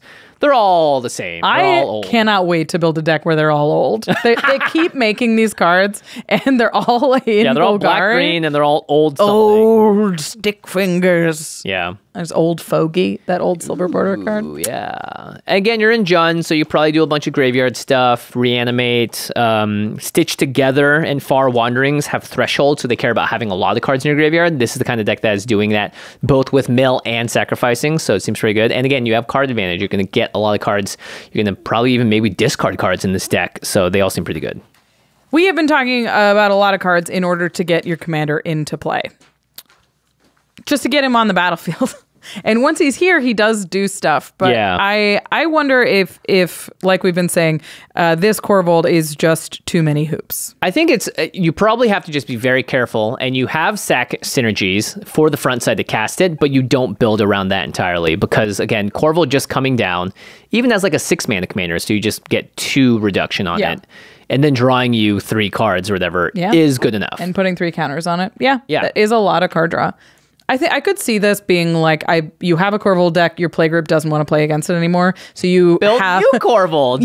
I built him, but like you have this card in the 99, and if you want to play a slightly lower power, or you can switch your Corvold. Yeah, that's cool, and make him a little bit more expensive and still keep a lot of this energy. Yeah, this is like how they will do the Planeswalkers in like the intro decks that cost 6 mana, 7 mana. Ridiculous. This is like that Corvold. Jace Light. Yeah, it's like it does all the things Corvold does, but technically. Not.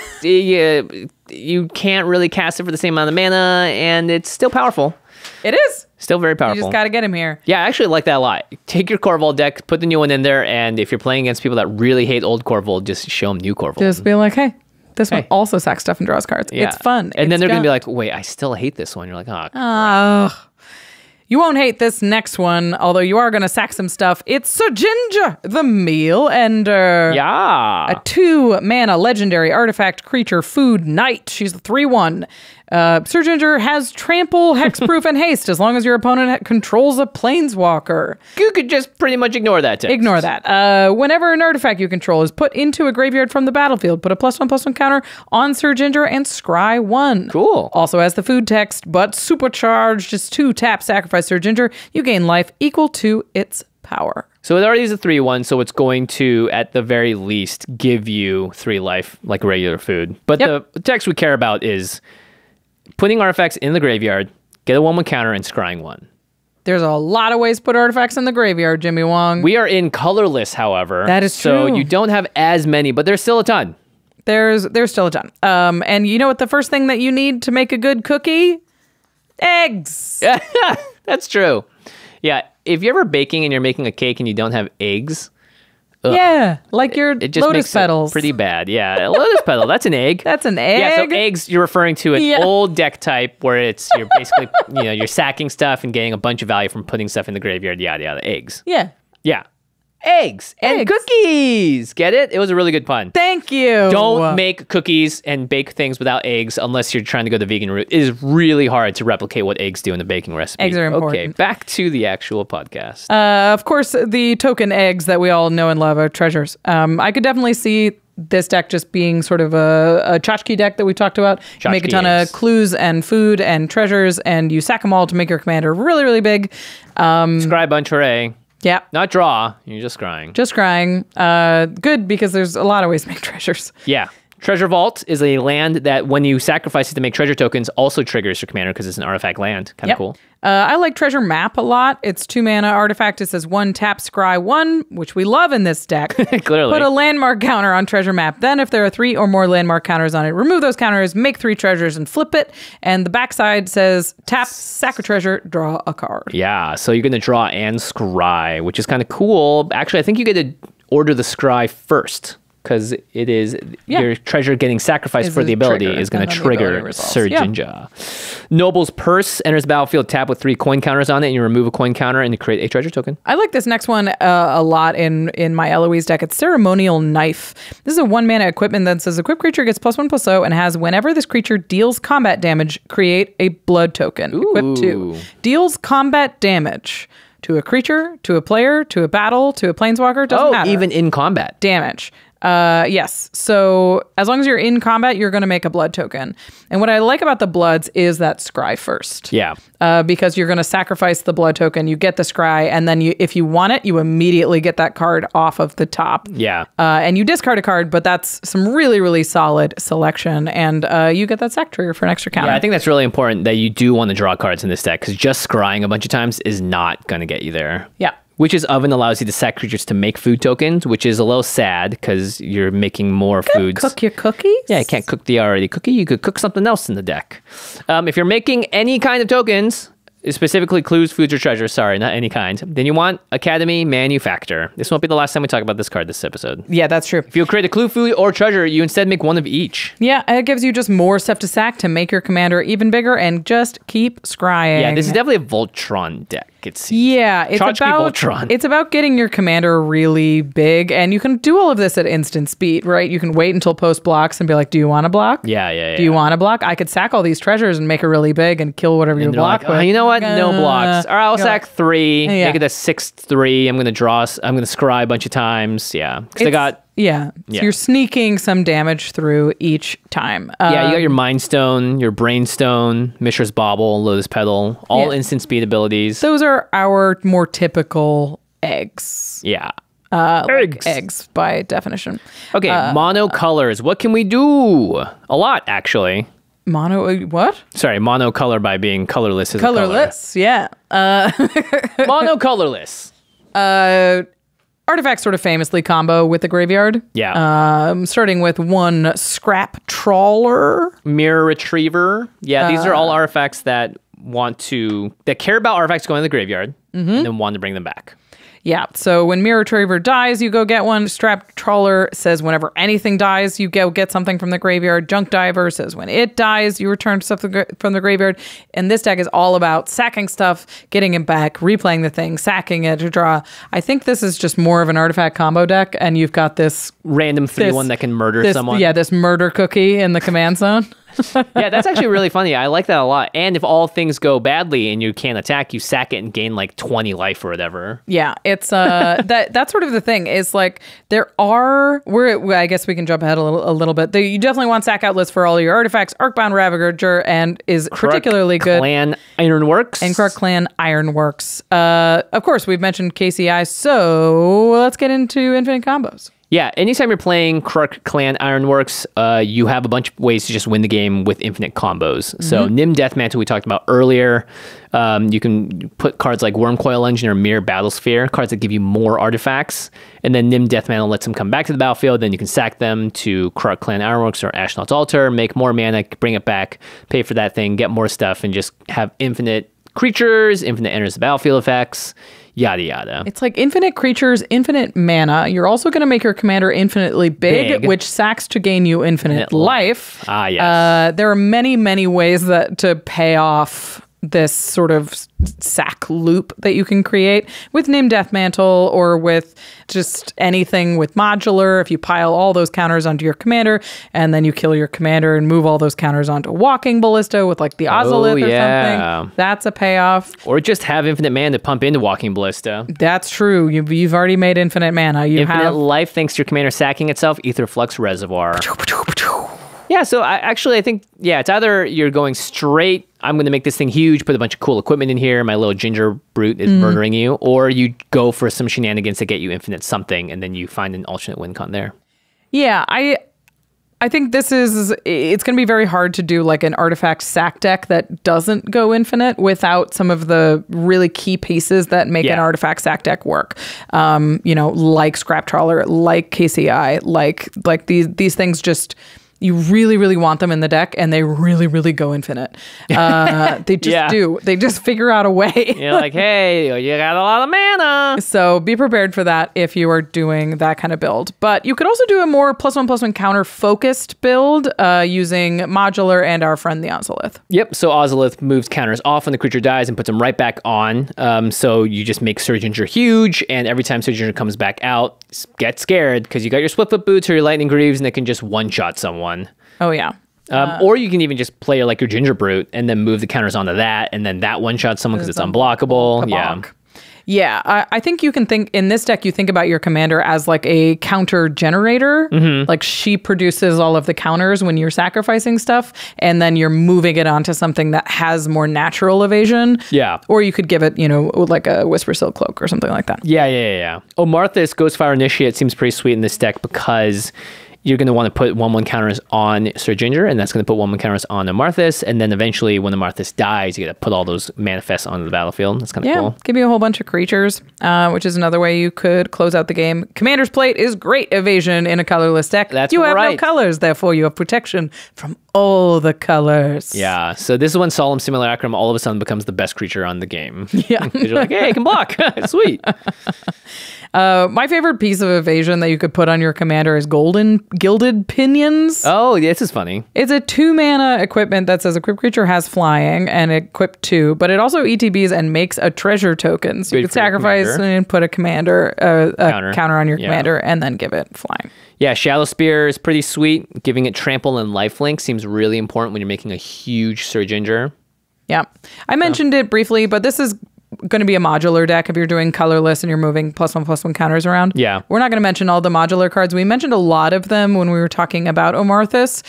So if you're really into doing the colorless deck, please go check out. Or you can check out the Eldrazi Unbound upgrade with Ashlyn, right? Yeah. Ashlyn came in and shared her colorless ways. The ways. This is the way. Yeah, but you're definitely going to want all of the colorless sea staples that we mentioned in there. Mystic Forge, Ugin, the Ineffable. All is dust. Yeah. Really, really powerful and make sacrificing all of the colors worth it in a way. Yeah, I mean, colorless decks are now as powerful as colored decks sometimes. Yeah, and they tend to have a ton of like dedicated ramp strategy and a lot of synergy. Yeah. Especially if you're playing whatever that crazy new one that is all the Eldrazi in one spell. God. Yeah, the extra turn spell. Yeah, extra turns, exiling, it does everything. All three of the Eldrazi's. Okay. Yep. Cool. That is Surginger. I like that a bit, but not a lot. Yeah. It's very silly. But I think if you do play it, you can find a lot of ways to win. Similar to like Kellen, right? It's like if you want to just get degenerate and just go straight infinite, then you can. You absolutely can. All right, last one. One final commander. It's the honk Goose Mother. It's more like honk, honk, honk, honk, honk, honk. Yeah, there's actually 6 individual heads, so that's 6 honks.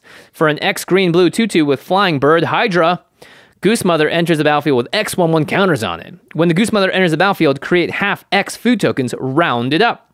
Whenever the Goose Mother attacks, you may sacrifice a food. If you do, draw a card. It's kind of like Hydroid Krasis. Kind of. But it's a goose. And the art's by Jesper. Nice job, Jesper. Always does the best job. We've been talking a lot about food lately because it was in Lord of the Rings. It was heavily represented in one of the precons. So a lot of those cards go in this deck as well. Yep. The Shire says tap an untapped creature you control, make a food.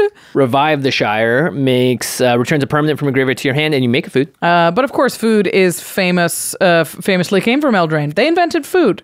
And so Before then, planeswalkers would eat nothing. Nothing. But royalty. Yeah, and this Planeswalker certainly made us fear the food. It's Oko, Thief of Crowns. Yeah, Oko's the food maker. Yeah, that's what we know him for. It's making food. Making food, not any of the other stuff.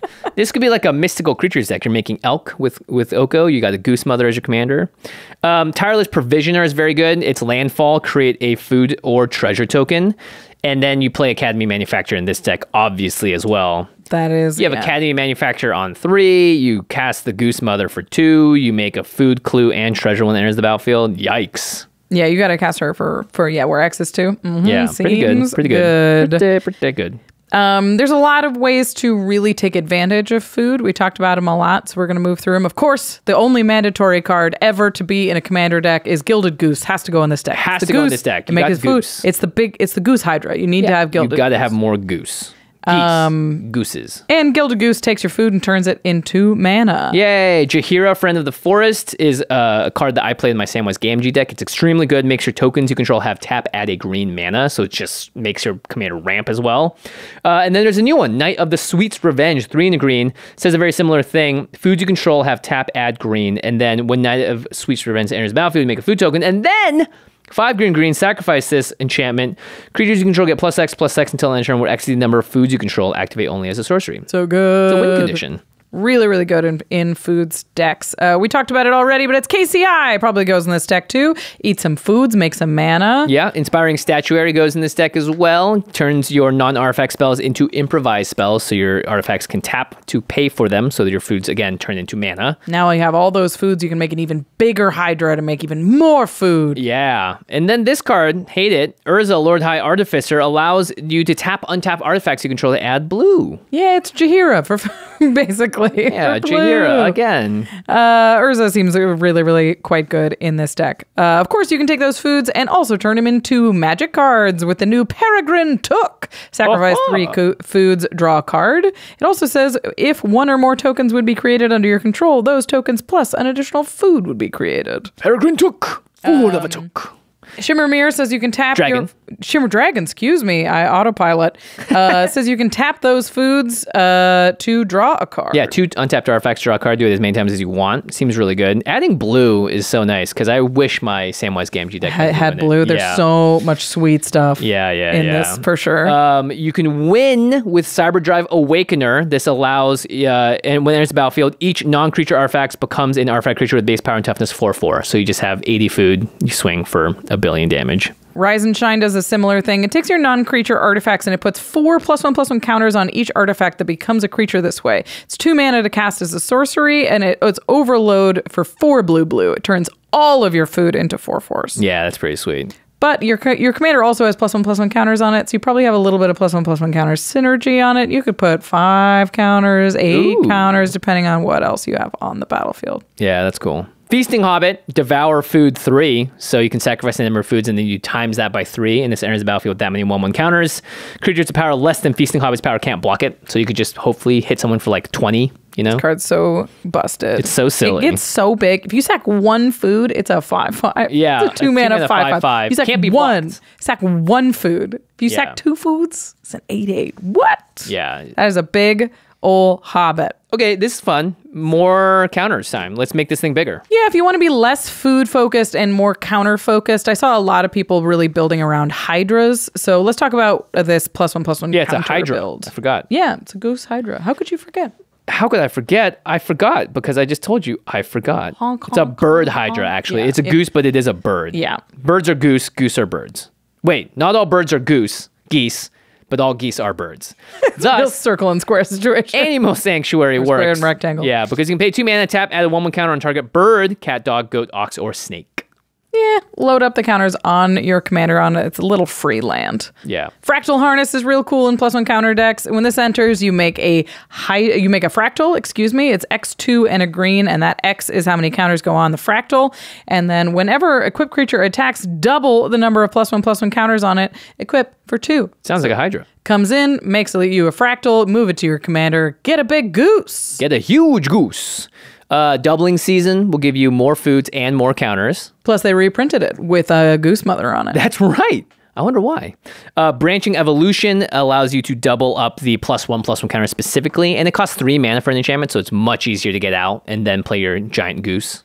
If you're leaning into the Hydra build, Unbound Flourishing is a must. It's 2 and a green. Whenever you cast a permanent spell with a mana cost that contains X, double the value of X. Wow. Whenever you cast an instant or sorcery, or activate an ability that has X, you copy it. Yeah, so that's definitely all the Hydra decks that have X activated, as well as X, thing, that do the thing. Blah, blah, blah. Okay, a new card, new legendary that you may want to build around. Troyon Gutsy Explorer is 1 green and blue for a 1/3, and you can add green and blue when you tap it, but you can only spend it to cast spells with mana value 5 or greater, or spells with X in their cost.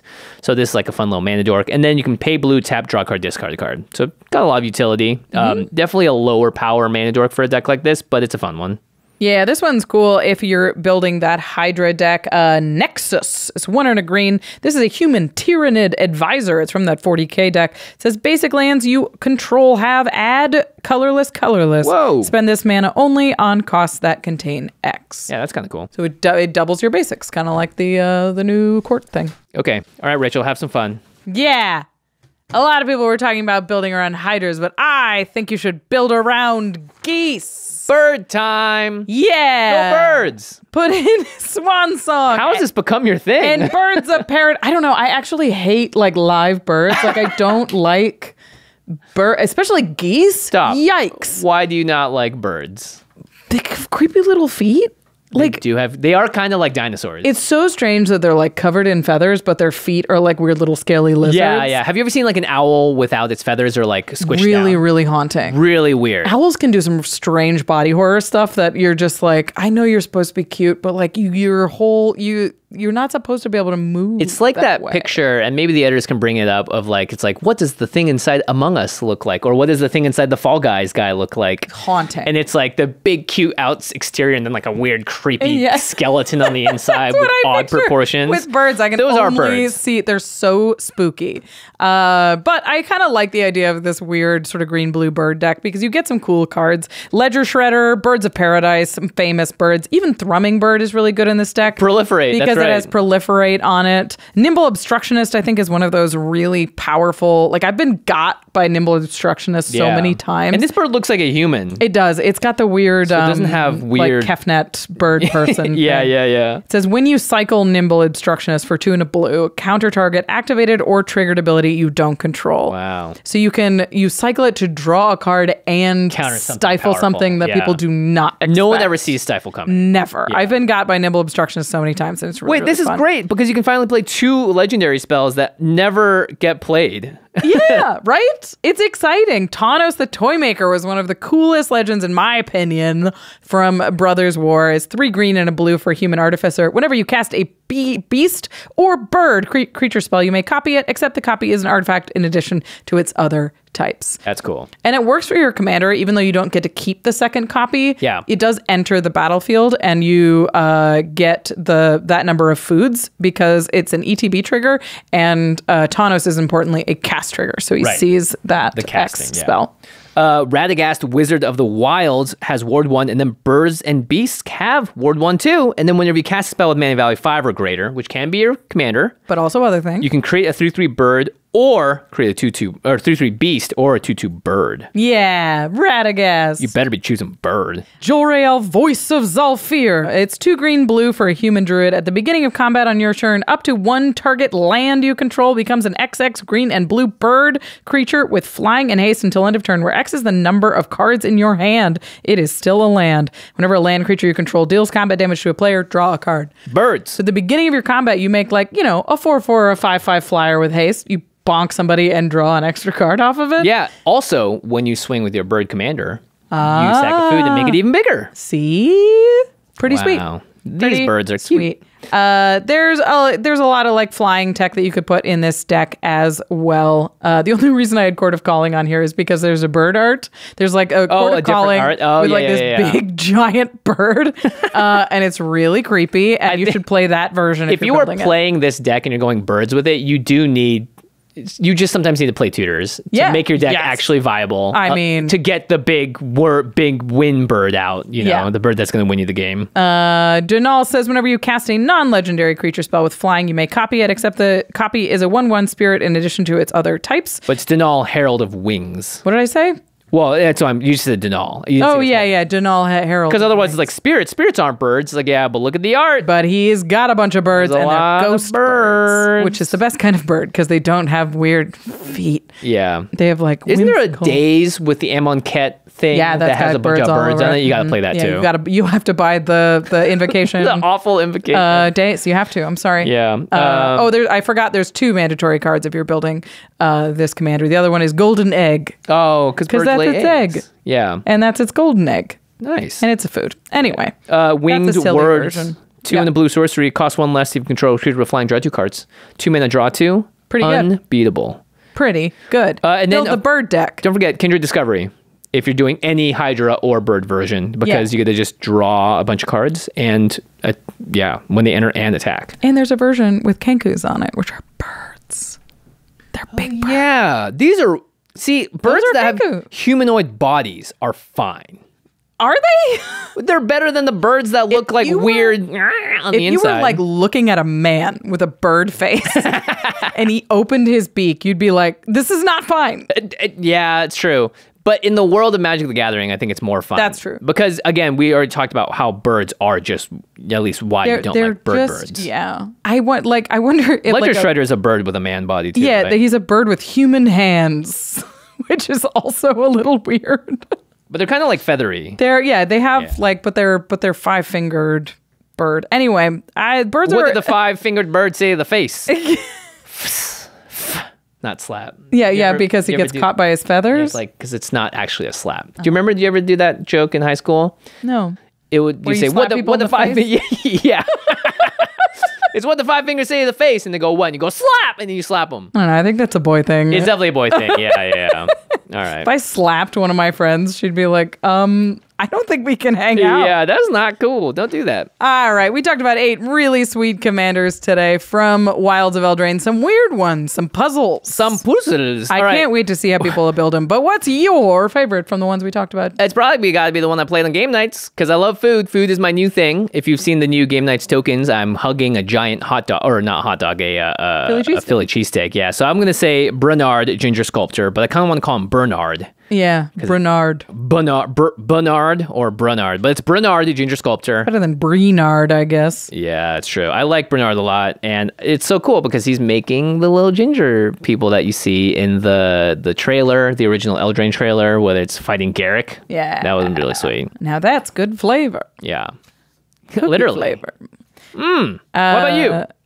I think my favorite of the bunch has to be the one we talked about very first. It's Agatha of the Vile Cauldron. Are you sure it's not the birds? It's fun. Honestly, when I was putting the bird list together, I was like, okay, this is actually pretty sweet. Cool. Yeah. Because there are some powerful birds. So. I also never thought about, when I looked at this card, I didn't think about casting it for 2 and just sacking foods and drawing cards with your 2/2 flying commander. That 2-drop commander feels more interesting to me than maybe the 10-drop bird. Right. But maybe the first time you cast it, it's a 2-mana 2/2 that draws some cards, and then it dies, and you recast it as all right, I've doubled all my mana. It's a 30/30. Yeah. Yeah, having a recastable Hydroid Crisis is pretty cool. It's actually pretty sweet, yeah. Okay, but you like Agatha. I like Agatha. Because she's cooking the bird. I always really liked activated abilities on my commanders. I like being flexible. Yeah. I like doing stuff at instant speed. It's half the reason that Feldergriff always appealed to me is it's a very instant speed deck. Yeah. It's very flexible. And having a deck that's full of big splashy activated abilities, especially in Gruul, which is necessarily known for this kind of play pattern, is really neat. Very cool. All right, how about the most intriguing commander from WoW? So this is not most powerful, because we've already talked about that, but most what would you do? The one, that you'll be thinking about when you go to sleep at night. I'm definitely not going to be thinking about when I go to sleep. I have better things to think about. Like Goose Hydras? No, but it's probably going to be Agatha, because I'm just, like I said earlier, right? This is the deck that every single set that comes out, you can look at every red and green creature and go, does this do good in my Agatha deck? Yeah. So that's kind of cool to me. I love commanders that have future building ability, because it allows you to feel happy with the deck over time. Yeah.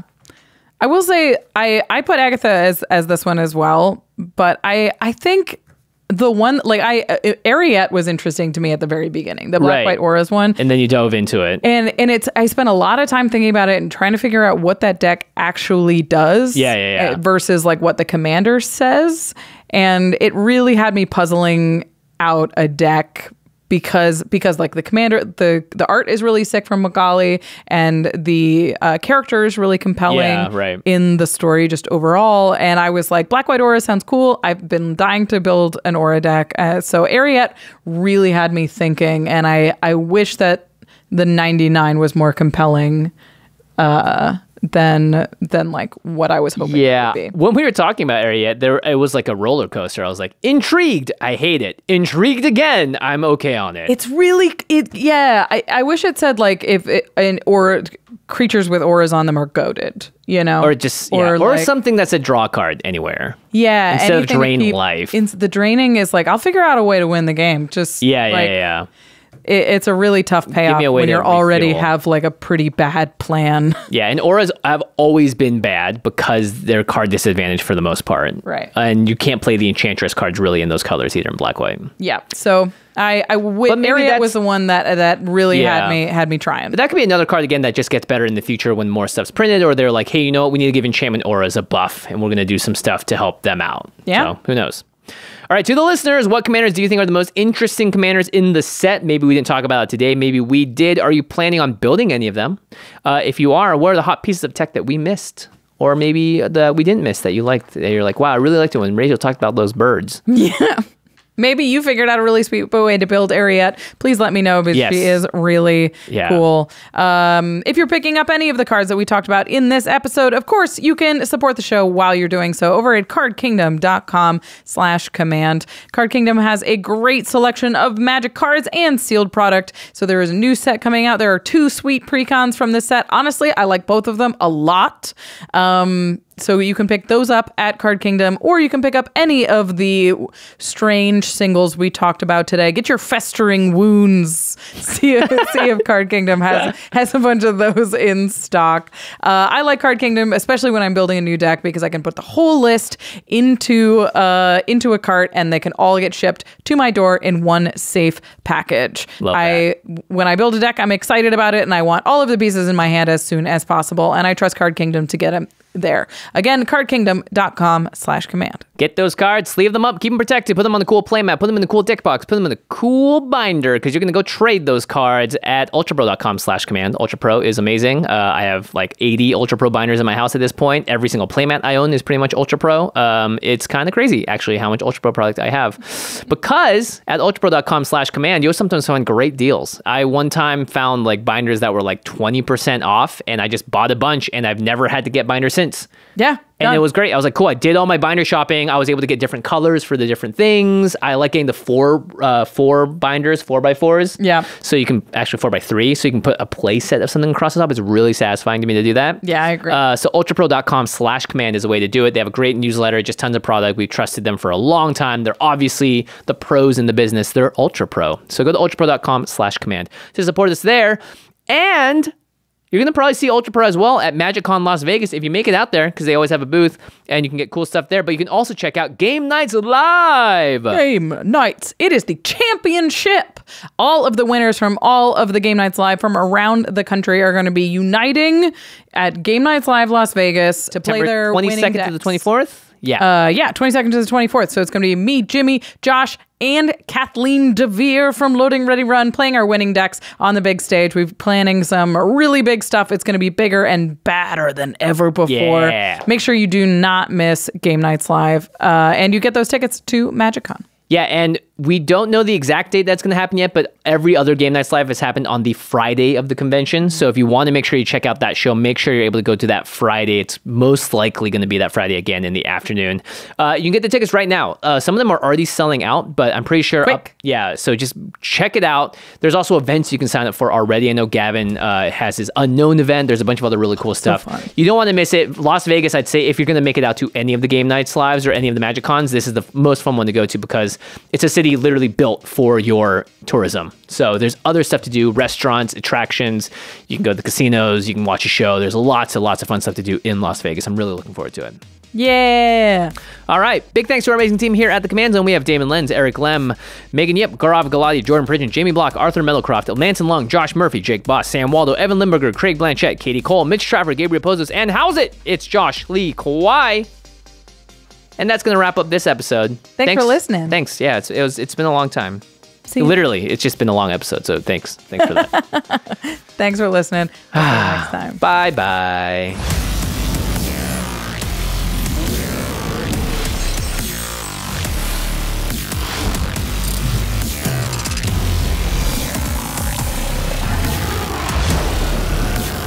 Thank you for your attention. For further inquiries, send an email to commandcast@rocketjump.com or ask us on Twitter @JFWong and @JoshLeeQuai.